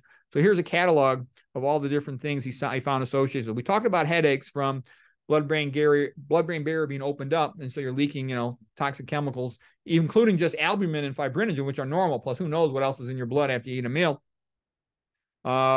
Depression. Let's see, anything else in there? We talk about concentration problems, because yeah, there's young people, and I've heard young people talking about their memory. They don't think it's as good as it should be. They just have a hard time concentrating. And we talk about all these kids in the schools with attention deficit, and now that came along well before the cell phones.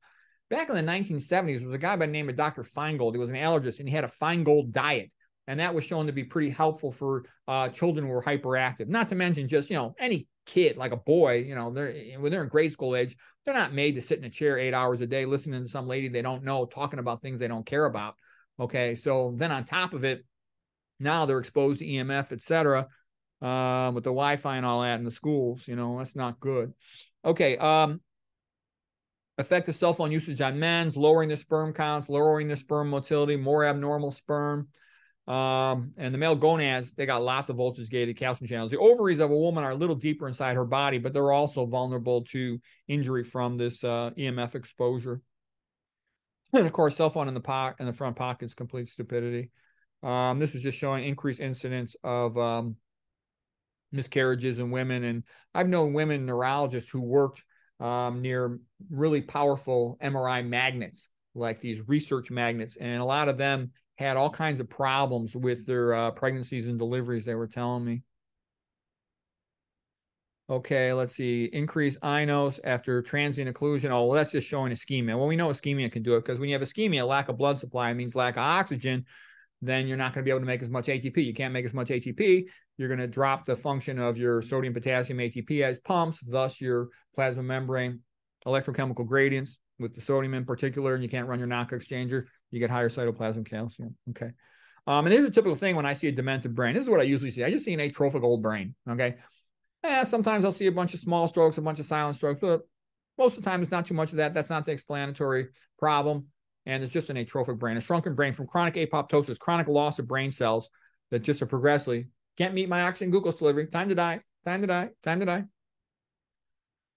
Okay, this is just my theory before that, it's that combination of where your metabolic rate is relative to your oxygen glucose delivery. And the toxins make it worse, whereas the antioxidants and the good blood supply help protect you. Okay, a little bit about oxidative stress. And then how are we doing for time here? How are we doing for time? You have about another 45 minutes if you like it. Oh God, I can. Yeah, I got. Usually, I usually have too much, but I think I got some more here. But and we'll have time for questions. There's a couple of questions in the chat when you have time, and one question was submitted in advance. Okay. So basically, again, what is an oxidant? It's just something that steals an electron. Okay, and that explains a lot of pathology. A lot of the things that are so-called toxins are things that go around stealing electrons. An antioxidant is something that donates an electron, and it can sort of neutralize that effect. And again, the antioxidant will have multiple double bonds and it'll be a relatively big molecule. So handing off an electron is no big deal for it. It can delocalize the charge and remain stable itself and not be hyperreactive. Okay, free radical means unpaired electron in the outer orbital. Reactive oxygen species is because some of these molecules in these pathways are not necessarily free radicals, but they still have a strong influence on pathology. And the main categories are ROS, reactive oxygen species, and RNS, reactive nitrogen species. Let's see here. We covered these enough. Okay, a little bit about these channels. The AMPA right here is just the sodium channel for binding glutamate. Glutamate, by the way, about 80% of your brain neurotransmitters are glutamate. Okay, so it's the most important neurotransmitter in the brain. And it'll typically react first with the AMPA, let some sodium into the cell, depolarize the postsynaptic neuron, and then the NMDA is like a coincident detector. It has to bind glutamate. It actually has to bind glycine and serine as well. And then once that postsynaptic cell is depolarized, then the magnesium will pop out of its center, which will allow calcium to pass through it. And that's why NMDA, because they can be graded so precisely, they are really important for memory, for forming memories. Like long-term potentiation, for example. Okay, there's other things like beta amyloid protein. We're not going to get into all this beta amyloid protein stuff. There are some interesting things about it, but beta amyloid protein and phosphorylated tau proteins, they come into play with dementia and so-called Alzheimer's dementia relatively late in the game.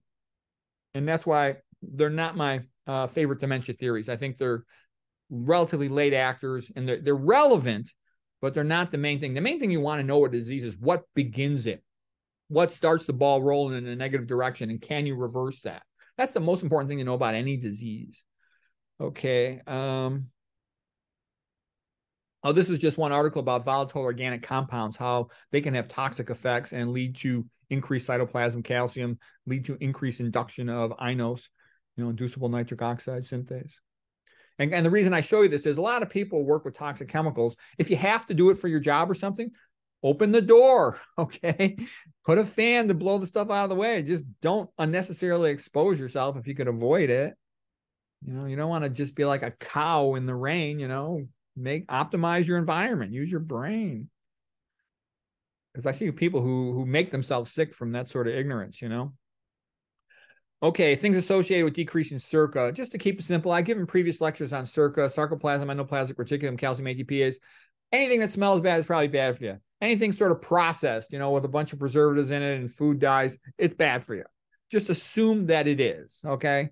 Yeah, and that's like people will say to me when there's like some type of social event, why don't I have some junk food or, pizza or all this stuff? And they go, don't you want to enjoy life? And I'm like, you know what? I don't think being, fat, sick, and stupid is going to make me enjoy life anymore. I don't say that, of course, but that's kind of what I'm thinking when they push too hard to try to push junk food on me. Let's see. I look at it like, cigarettes or alcohol. No, I don't want any of that stuff. I want to try to keep my brain good as long as I can. I saw all these authors I saw some authors like Victor Hugo who retained greatness all the way up into his late years. In his late 70s and whatnot. Then I see other authors, they just lose it by the time they hit their 60s. They're no longer sharp. They're no longer funny. And I'm like, I don't want that to happen to me. I want to try to keep mentally sharp and good as best I can. I'm 60, by the way. I think I'm doing pretty good. Okay.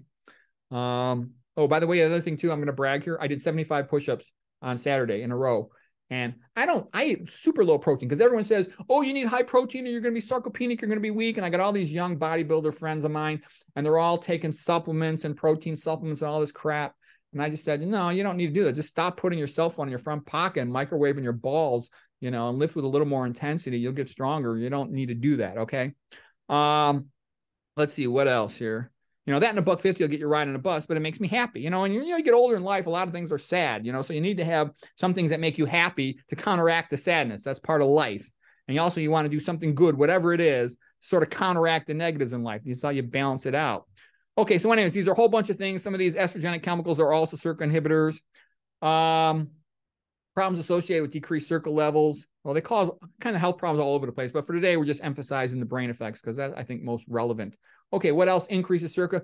It's pretty much the same stuff all makes you healthy. We talked about these things before. Get your sunshine, get your exercise, manage your stress, maintain your social relationships, whatever else gives you a sense of purpose in life. Maybe it's religion for you. All of those things improve your health. Watch out for these things that cause vicious cycles because you know, you have to break that cycle. So stop introducing the problem. You know, stop introducing the junk food, the processed food, the alcohol, the tobacco. Minimize your EMF, and then your body's natural healing can take its place. You know, the body wants to get better. This is just a quick summary of some of the different vicious cycles. So usually it's the person repeatedly exposing themselves to something. Sometimes you can't completely avoid it. You know, there's air pollution and you can't move. You know, do the best you can with it. And I guess this EMF is like electro pollution, if you will. Okay, this is even just showing there's a lot of little mechanisms, especially that peroxynitrite, ONOO. It's really tricky. It basically goes around and destroys everything that would minimize its amount. So it just keeps drifting upward. That's another reason why you want to stop things before they become like that, start heading into irreversibility. Okay, this was just another picture of peroxynitrite going around, destroying the plasma membrane, calcium ATPase, destroying the SERCA, you know, destroying the mitochondria, all the things to lower cytoplasmic calcium. So thus it kind of keeps its own levels high until it destroys the cell, kills the cell. Okay, what was this? Oh, this is just some papers, you know, doing what I just said peroxynitrite does. And there's lots of papers. Like I said, there's Martin Pawel, he went through thousands of papers. Okay. His book is a really dense book. Okay. I usually blow through paperbacks in a week. Okay. It took me 2 weeks to read his book. There's so much detailed, you know, going through papers like this.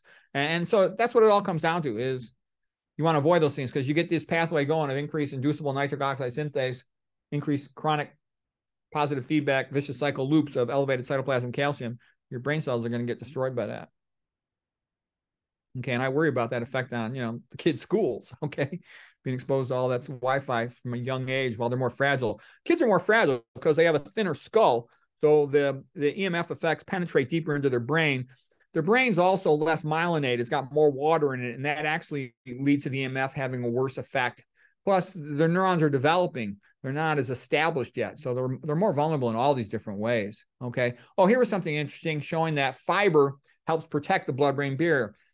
We've talked about this before. When you eat the fiber, it goes down into your gut. The bacteria convert it into short-chain fatty acids, 2-carbon acetate, 3-carbon propionate, 4-carbon butyrate. Especially the butyrate is used to make tight junctions in your gut lining cells, your enterocytes, colonocytes, all right, enteric lining cells, epithelial cells. Anyways, the point is they actually do the same thing in the brain. So eating that dietary fiber helps you to maintain your blood-brain barrier, which I thought was, you know, was great news. And another thing too is one of the reasons like why does this keep coming up? It's because I actually think that the low-fat vegan diet is a species-specific diet to make humans healthy. You go to the zoo, the zookeeper knows this is what you feed, you know, the lions and tigers and bears and monkeys and everything else, because it's his job to keep that animal alive and to keep it healthy, okay? And what I'm saying for humans, that's the diet that keeps us alive and healthy, and it has so many effects because we're designed to eat that way that it helps prevent these problems as much as they can be prevented. So here's just another paper showing that blood-brain barrier is protected by short-chain fatty acids. And they say microbiota-derived short-chain fatty acids, which I think is funny. It probably helps them get the article published. If they said vegan diet-derived short-chain fatty acids, they might not publish that. But you say, oh, microbiota-derived. Oh, yes, we must give them a probiotic. You know, it's all BS. You just eat the fiber, eat the plant food. Okay, animal foods don't have any fiber. I got this slide from this guy who's like a nutrition expert from India, Gurmeet Singh Mangu, and you're like, there's no fiber in animal foods. There's no fiber in oil and in sugar, okay? So you're not going to get it from processed food. You're not going to get it from meat. You're not going to get it from oil, okay? Just eat the plant food. Eat your greens. You know, you get a lot of good things from greens. People think, oh, the salad is so boring, but that's got a lot of your nitrates to produce the good type of nitric oxide, endothelial nitric oxide, opening up your arteries. And And it's got a lot of other nutrients, even ones we don't even know their names, and it's got a lot of fiber. Okay, so what else can we do? Oh, there's something called the inverse square rule. And what's that all about? So what that means is, let's say I'm standing right here about 2 feet away from this computer. You get 1 over the inverse square. So 1 over 2 squared is 1 over 4, 1/4. And then I move 4 feet back. Then I get 1 over 4 squared, which is 1 over 16th. So 1/16 versus 1/4 of the dose. You get a dramatic reduction in dose by moving just a small distance away. So increase your distance. Hold your phone away from you. Don't be sitting next to your Wi-Fi router if you have to have one. And, you know, avoid it to the extent you can. Don't buy a house near a power line or a cell tower. Shield things as you can. Like I told you about my crazy bed that I get made fun of, but I don't care. I was like, go ahead and make fun of me. Okay, we'll see who has better concentration in the future. I surrounded it with mirrors that all face away. It almost looked like one of those dancing studios, you know, like the ballerinas, they put their leg up on the bar, look at themselves in the mirror. I have all those facing away from my bed, including on the floor, the ceiling, and a Faraday cage around my bed. All right. And I did that many years ago because I knew this was a problem many years ago. I hadn't gone through all the details with the no pathway and Martin Pall, but I read a whole bunch of other stuff about it. Okay, so shielding, turn off the Wi-Fi at night. Let's see what else. Avoid fluorescence and dimmer switches, avoid hair dryers, heated water beds, electric blankets. So avoid any unnecessary electrical stuff if you can. Ideally, your bedroom should be a sanctuary. I've even heard experts saying you should change your alarm clock to battery operated. You know, you want like as little to no electricity in your bedroom as you can because you spend a lot of time in your bed sleeping at night. And again, your body, the way I think of it is, look at these like video games, Super Mario Brothers or something. The little character runs around, some bad things happen to him and he loses energy points, and then he catches some good things and he gains energy points. And the human body's kind of like that. So you don't want to waste your healing energy just dealing with stuff that you could have avoided.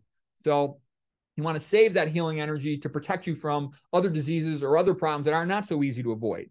That's actually, I think, a good way to think about health. Okay. And I can also tell you, doctors don't know these things because, you know, I know lots of doctors. I talk to a whole bunch of doctors every day, and I know exactly what they know and what they don't know. Doctors are basically trained in internal medicine. Medical school is preparation to become an internal medicine doctor. And all the books say, don't know what causes this disease, partly genetic, multifactorial. Let's give them a pill. Maybe we could slow it down. That's like almost every single chapter. You don't even have to know the disease. Just say any common disease. That's probably what the book says. There's some exceptions to that, but that's probably what it says. So they're not going to know all these concepts. And these things about a threshold, last straw broke the camel back, don't add any straws to the camel's back. These are useful concepts. Like I said, I wish I'd known all these things before. I would have never been fat in my 30s, and I would have been able to keep my parents alive a lot longer. Okay, what else? Don't give kids a cell phone if you can avoid it. We talked about Wi-Fi could easily be changed to hardwired in your house to fiber optics in a more extensive way. Oh, I even heard you should change your eyeglasses from metal to plastic. That in the metal springs in your bed mattress can have an effect to increase the EMF around you. And the metal frames on your eyeglasses apparently increase the amount of EMF attracted towards your head. So, yeah, I mostly wear my glasses for driving. I don't really need them other than for driving, you know. Okay, let's see, what else? You don't want things near the big electronic appliance, especially if it's on the other side of the wall. Avoid that. Don't put the baby's bed near that stuff. And don't smell up the kid's room. Some people are having a baby and they paint the room and they varnish the drywall on the floor. No. The baby doesn't want to be inhaling all those chemicals, potential SERCA inhibitors. Okay, I knew some lady, her kid she thinks chronic fatigue from that sort of thing. That's that book Calcium Connection by Brenda Brody. I thought that was a good story. Okay, no Wi-Fi in the schools. That's a bad idea. Knowing what I know now, I wouldn't want my kid going to school with Wi-Fi, and I realize a lot of them have it.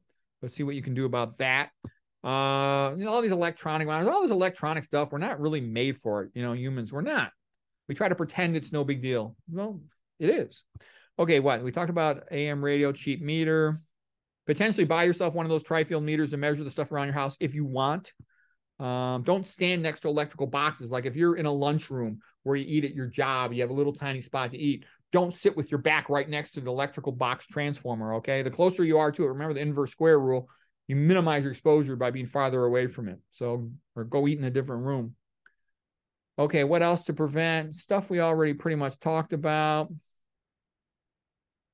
And like I said, too, I try to avoid all these mitochondrial inhibitors and SERCA inhibitors because in the end, the net effect of a mitochondrial inhibitor or a SERCA inhibitor is they all end up being like an excitotoxin, elevating cytoplasm, calcium, and then leading to all the secondary effects: excitotoxicity, overactivation of a neuron with potential risk of neurovascular uncoupling and subsequent neuronal death or neuronal dysfunction. So you want to avoid that stuff. Okay, and what am I recommending? I'm saying you want to try to live like Adam and Eve, but keep your indoor heating, indoor plumbing. I love those things. But be kind of simple. I can tell you the greatest achievers I've ever seen in my life were really simple people. They were not fancy people, okay? They didn't have smart homes. They were quiet, focused individuals who decided they wanted to be great at something, and they just focused on it, and their life were really simple. John Smith, 6-time world champion wrestler, he says, I wanted to live like a Spartan on a cheap budget because he said, I had noticed from previous experience when I just focus intensely and simplify my life, I perform better. 6-time world champ. And that's the kind of thing I've seen. A simple life. You only got so much time. You got time for, you need a job of some sort, whatever that might be, to make some money, to pay your bills, get some food. And then you got some obligations to your family and friends, and you try to meet that. And then you've got a little bit of time left over for your hobby, your interest, whatever it might be. So that's about it. That's about all the time there is. So you don't want to waste any time. You really would want more time for each of those things. So anyways, hope that's helpful. That's it. Oh boy, wait, let me get myself back on screen. I took myself off and I don't know how to get myself on. Oh my I can see you. Oh, you can see me. Okay, I think I'm back. Hey, I can see you the whole time. Okay. Do you want to stop the share, or I can stop it? Oh yeah, I'm done with it. Let me see if I can stop it. There we go. There, now I can see you nice and big. How do you research all your shows, Dr.? Well, I have a secret. Did I ever tell you about my magic bathroom? I think so. Yeah, basically, I saw Mozart. He had wrote to one of his friends. He had diarrhea for a while, and he wrote a letter to his friend. I think it only fitting to write while shitting. And I thought to myself, you know what? That's kind of clever. Why waste that time? So I put a little portable table in my bathroom. I saw the Monty Python skit where they said, every sperm is sacred. And I thought, you know what? Every void is sacred. So I'll always read a paperback. So I got a little bookshelf and a little table in the bathroom right next to the loo there. And so I always read at least one paperback every week in there. I'll read a textbook during number twos. And then in the car, I always listen to an audiobook. And I'll have a note card, and I'll if I get an interesting idea, like currently I'm listening to a book called Oxygen by Nicholas, I think it's Nicholas Cage. He wrote the other book, Transformer 2. He's a biologist, biochemist who studies the origin of life and the biochemistry of it. And anyways, I pick up some interesting thoughts on oxygen and oxidative stress from that. And then what I also do is I try to read an article while I'm eating dinner or watch an educational video. And I just have the philosophy. I work full time. I mean, I wish I could retire and just do this stuff full time, but I can't because I got kids in school. I got to help pay their tuitions. So anyways, I'm constantly grabbing at knowledge wherever I can get it. And it just adds up. And then I'm pretty good at having what I would call an information management system. So I'll all collect it into a file, and then I just organize it, and I'm ready to go. And it's kind of fun for me to do it. You know, it took me all these years to accumulate all this knowledge. I'm happy to share it. Well, good. It seems like you really enjoy it. Yeah, I do. I sort of feel like that's like my purpose. You know what I mean? You gotta go with what you got. You know, if you're 7 feet tall, you can play basketball. Okay. I'm not 7 feet tall. Okay. And if you're a certain age or you live in a certain place, different things become available to you. And it's almost like, for me, the thing that's available is I can sit down, read and study and give lectures about it, make videos about it. And so I think that's about the best way I can spend my time at this part of my life. Did you always want to be a doctor?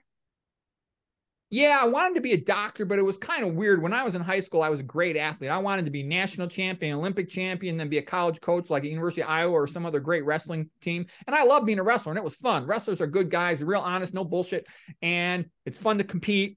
And so that's how I envisioned my life. And then all of a sudden I got injured, and I'm like, oh my God, it's like I lost my identity. I couldn't compete in the state tournament my senior year. That's how I got recruited to Stanford. And it was then like I had to reinvent myself. And I realized I'm going to just try to become a great doctor, a great scientist. My dad was a doctor. My parents, of course, wanted me to be a doctor, if you will. And so then I didn't know what I was going to do, but I just pushed as hard as I could. And I think it was essentially Alfred Adler inferiority complex. I felt so bad that all my friends went on to be like World Cup champions, All-Americans, national champions. My coaches were world and Olympic champions. And I'm like the low man on the totem pole. And I was so pissed off that I was always a low man on the totem pole with my friends, that I super compensated in my academics. And that's why I was kind of like, and also I was at Stanford, there was nothing to do. And in Stanford, they say 9 out of 10 California girls are pretty, and the 10th one goes to Stanford. And wrestlers were like low-life thugs, scumbags on campus. No one cared about wrestling at all over there. And so what I'm trying to say is I never dated one girl at Stanford. I asked one girl out. I had done her homework for her the whole semester, or the really quarter system. And then she like laughed in my face when I asked her out. And so what I'm trying to say is I had a lot of lonely nights to study. But anyways, you know, and then as I studied more and developed more, I realized that I could try to do something great. And I wanted to do something great. It was almost like I could make my life fun and happy again, like it had been back in the good old wrestling days. And so I really pushed and pushed and pushed and pushed for that. And then I kind of freaked out in the sense that I sort of learned when I got fat myself and my parents got sick, oh my gosh, conventional medicine can't really do much. Where are the answers? Do they even exist? And so I would just spend tons of time plowing through all these journal articles, and then later on watching the YouTube videos. This is before, you know, the internet was widespread. And then I started learning all this stuff, and I'm like, oh my gosh, all this good information is here. People should know more about it. Speaking of wrestling, one of the viewers are saying, have you ever had to use your wrestling skills in the real world? Well, I'm pretty much of a chicken in the sense that I avoid problems. You know what I mean? I don't go to a bar. I avoid trouble. So I think the best way to handle those situations is to avoid them. And I pretty much don't do anything. Did I tell you like what one of my kids said to me about going to medicine? And, you know, I asked my kid, you want to be a doctor? And he goes, Dad, look at your life. He goes, I drive around all the rich neighborhoods. I got friends in the rich neighborhoods. Most of these people, they're not doctors. He goes, look at you. You work almost all the time. And when you're not working, you're studying, you're writing your books or your videos and stuff. He goes, what kind of a life is that? That's funny. Dixie says, should we turn off our routers when we're not using Wi-Fi? That would be best. Yeah. Because there's so many cell phone towers, you probably still have decent cell phone reception. And so why have your Wi-Fi on if you don't need it? Or even hardwire it would be even better if you could. But to turn it off, yeah, that would be a smart thing to do. Great. And guys, if you have any questions, now's the time to ask. You can be putting the question marks first, if you don't mind. Pat says, do earbuds hurt your brain? Well, if they're communicating electronically with, let's say, your cell phone or something, or your computer, then there's some electrical EMF being put around your brain. They have air tubes, which have less of an electronic, the electronics component of it are more distant from your brain.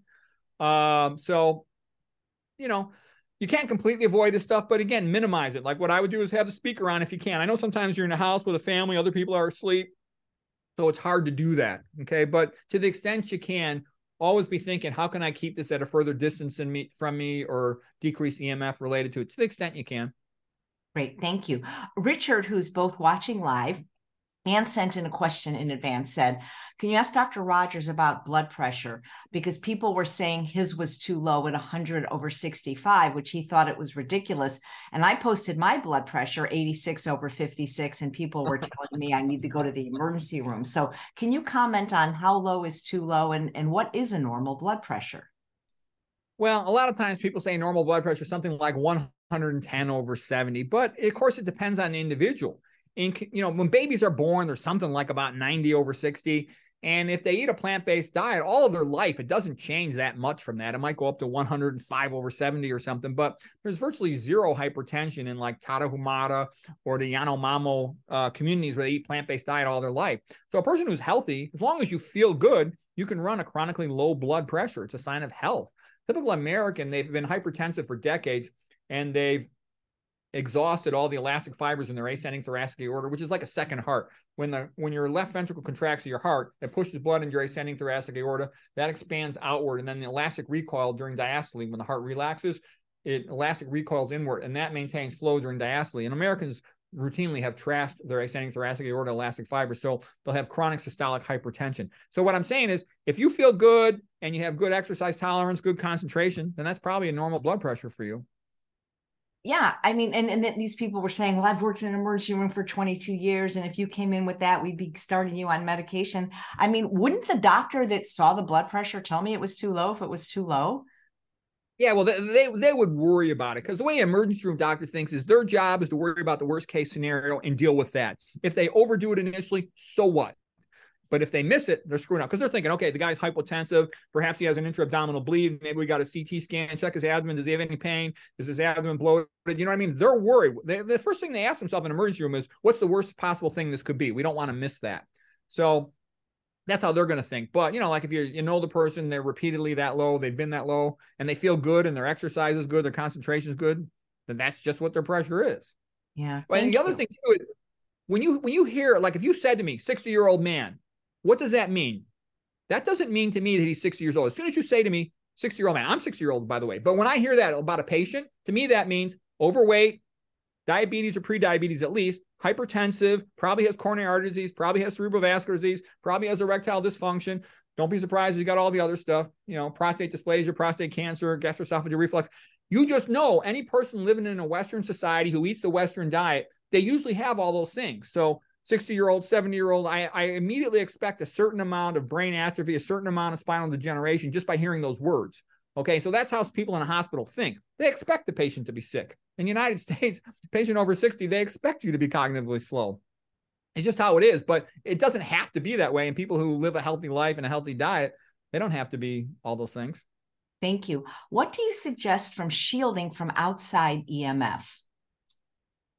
Yeah, well, that's what I told you I do with my bed, okay? Because that's where I have to, obviously spend a lot of time every day.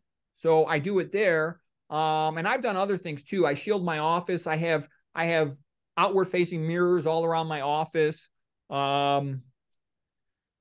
I try to minimize my exposure in that way. I would never, hold a cell phone up next to my head, unless it was an emergency, which is, something once every couple of years at the most.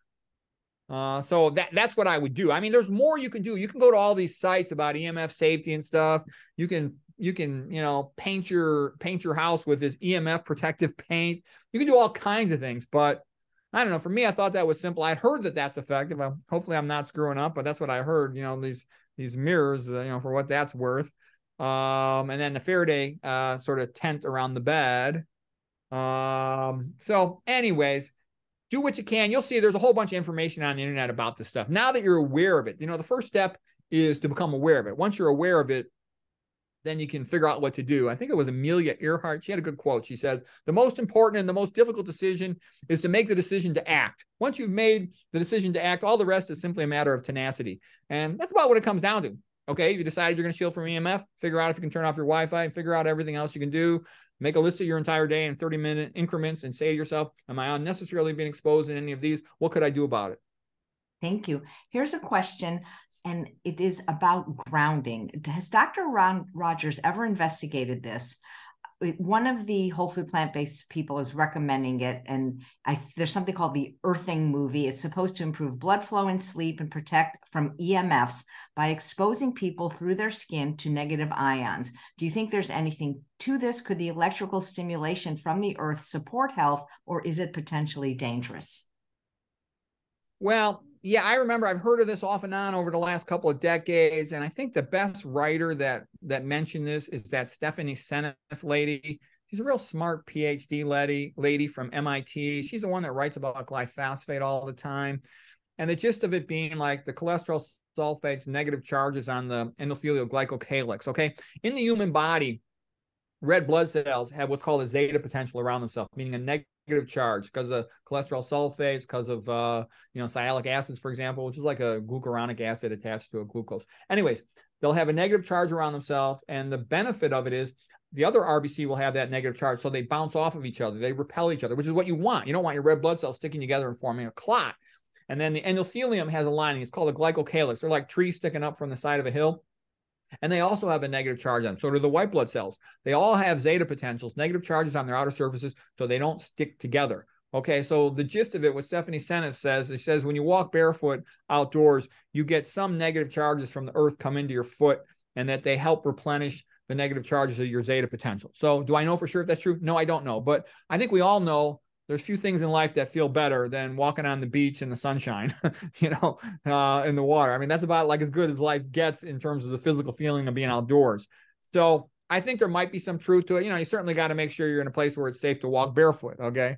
But I think there might be some truth to it. I think she might be right. Cause that lady, Stephanie Seneff, when I would double check the things she says, there was usually, pretty good science behind them, except, she doesn't know nutrition, None of these PhDs practically know nutrition. Okay. So but that's another side. I wouldn't trust her advice on nutrition. Anyways, there might be something to it along those lines. Somehow it helps replenish negative charges, which are beneficial to one's endothelial glycocalyx, thus making our blood less coagulable. That's the gist of what I got from it. And I know it feels good for what that's worth. Thank you. Jean says, you said that Tylenol was detrimental to our mitochondria and should be avoided. Acetaminophen of 1 gram a day is the only thing that makes my multiple spinal compression fracture pain tolerable at age 80 because I avoid opioids. Okay, well, I would rather see Tylenol than opioids because opioids are pretty dangerous. So it's underestimated by people how dangerous they are. I know a bunch of people who had a family member or a relative die because of opioid overdose. They're real dangerous. I remember I used to run a pain management clinic where I used to do all the spinal epidural steroids and selective nerve root blocks and all that kind of stuff. And there was a lot of pressure on us to prescribe opioids, which I didn't do, but there was pressure on us to do that. I had a friend who was an anesthesiologist that worked with the clinic and whatnot, and he would take care of that stuff and seldom do it too. But what I'm trying to say is those are dangerous. Sometimes you have to do something. Okay, if that's what's working for your pain, then fine, do it. But just don't add to it with anything else. Don't eat any processed food, to the extent you can. She's saying a vertebroplasty, a procedure done by an interventional neuroradiologist. Would you recommend that? Oh, it really depends on her pattern of fractures and how she's doing. I tend to be of a frame of mind, if it ain't broke, don't fix it. If you're getting around okay on a follow-up film, the fracture's been stabilized, and you're getting by reasonably well, then you might just be happy with that. But if you have a severe unlivable debility, from retropulsion and it's pushing on your spinal cord or your cauda equina or something, maybe you need it. So, a lot of these decisions, they're a question of, the nuance. If you're doing okay, why take a chance on the vertebroplasty? If you're really not doing well, maybe the vertebroplasty will help you, but it's still, it's a pretty significant procedure. They got to put you on your stomach, drill through the pedicle, get a big honking needle in there, I don't know, 11 gauge or something, and inject bone cement in there, and it might help a lot of times. Is that something that you do? Is that one of your procedures? I assisted on some earlier in my career. I used to do a lot of spinal biopsies where I would drill through the pedicle, but I don't do those anymore. It was sort of like I had this idea that I was going to become a neurointerventionalist. When I did my fellowship in neuroradiology, I actually initially did a double fellowship, combined neurointerventional, like endovascular brain surgery, as well as these spine procedures. And I trained with a guy actually who invented one of these spinal needles. Okay. Wow. But then what happened was I saw neurosurgeries taking over endovascular neurosurgery. So I'm like, okay, forget it, because a 19-year full professor got pushed out. It's actually Glenn Jeremiah. He's the guy who invented the needle, the Jeremiah needle. Okay. And he was a great neurointerventionalist. And I'm like, this guy's a 19-year full professor and he's getting pushed out. How am I, a young guy going to make a career in this field? Forget this. So I said, forget endovascular interventional neuro. And I just went with conventional diagnostic neuro in that context. But anyways, like I said, every procedure's got risk benefits and alternatives. And my attitude is always, you don't take the risk unless there's a big benefit and you sort of need to. I don't just go things for the heck of it because, problems do happen. Patients tend to think everything always works and there's no complications. In reality, complications happen. So you don't take the chance unless you have to. Great. Thank you. TS asks, have you seen the white spots in the brain diminish with a whole food plant-based diet, or is that scarring that doesn't go away? Okay, yeah, I'll answer the question about the periventricular flare hyperintensity. I'll just tell you one funny thing. I had a family member who wanted to go for spine surgery. And I looked at their films and I thought that if they just waited about a year, their disc herniation would probably regress. And then they went to another family member who doesn't know anything about spine, a physician also, but doesn't know anything about spine, and said, I'll just go ahead with the surgery. And they had a good outcome. Okay, so in my family, and by the way, I've written several books on spine. I'm like a world-class expert on spine, but in my family, they all just called me chicken shit for a couple of years. Oh, you're chicken, you're scared of everything, because I didn't recommend surgery. So what I'm trying to say is it's very easy to think just go ahead and do stuff, and you might get lucky here and there, but I've seen a lot of spinal disasters too. And, so I don't go there. Okay, so getting back to the question now, periventricular flare hyperintensities.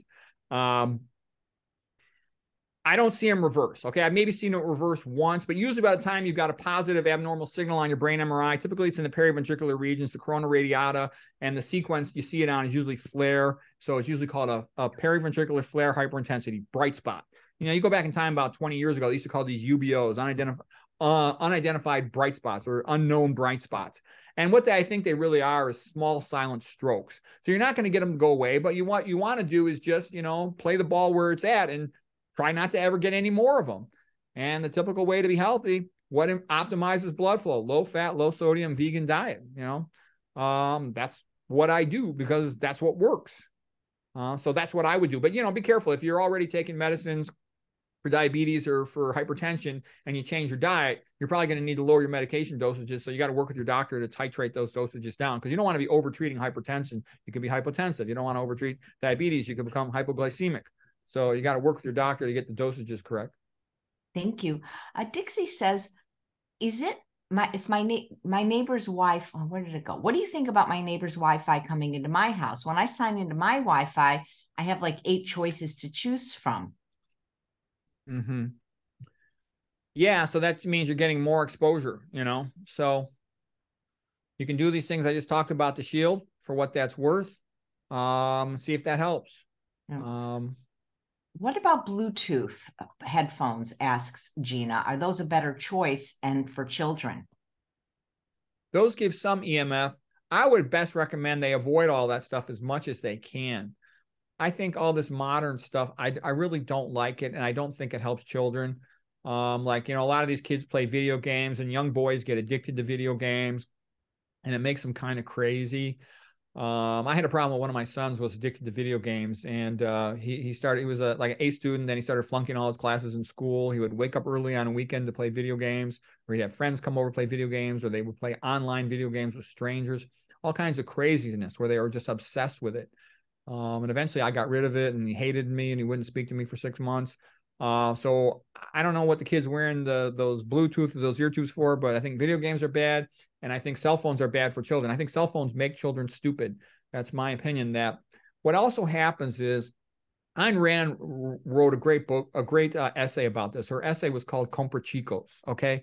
And the gist of it was that when a child is around adults or older persons, like an older sibling or something, they learn stuff because the older person knows more than they do about a lot of things. When they get a cell phone, all of a sudden the entire world becomes irrelevant other than their peer group. And they're constantly texting each other. They're very tied in, 24/7 to their peer group. And you'll have all kinds of problems with kids. They'll try to sleep next to their phone in case they get a message, they can send a text back.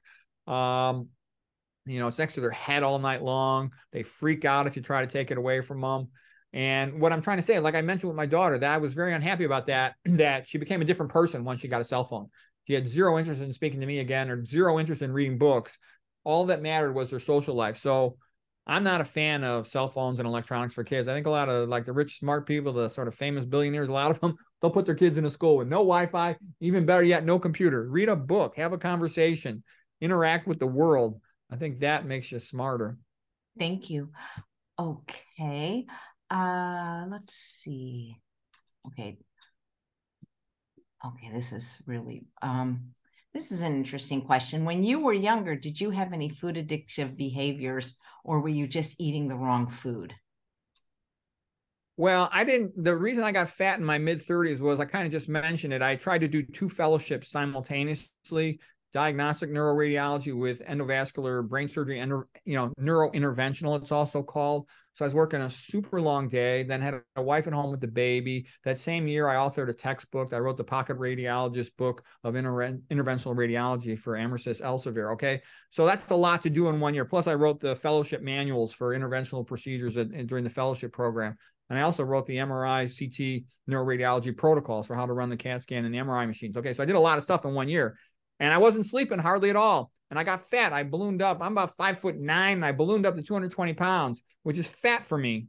And then I just figured, well, no big deal. Exercise more and eat less. I'll lose the weight, and then afterwards, but I couldn't lose the weight for a couple of years. And then my sister-in-law, she said to me, if you know so much about nutrition, Mr. Doctor, why are you so fat? And that's when I realized I really got to start studying to figure this all out. But that's why I became fat. Because I wasn't sleeping, I started drinking those Frappuccinos. I was drinking like 5 of those a day. And I would eat Pop-Tarts or whatever I could get my hands on quick because I was always in a hurry. It was stupid, but I didn't know any better. And by the way, I was like one of the best biochemistry students in the entire United States when I was in medical school.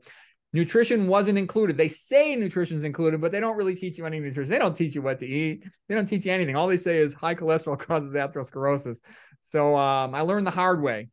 Luckily, though, once I started studying nutrition, I lost the weight, and everything else has been fine since then. And I progressively gotten more careful as I've gotten older, because you get more fragile as you get older. So you got to be more careful if you want to stay healthy.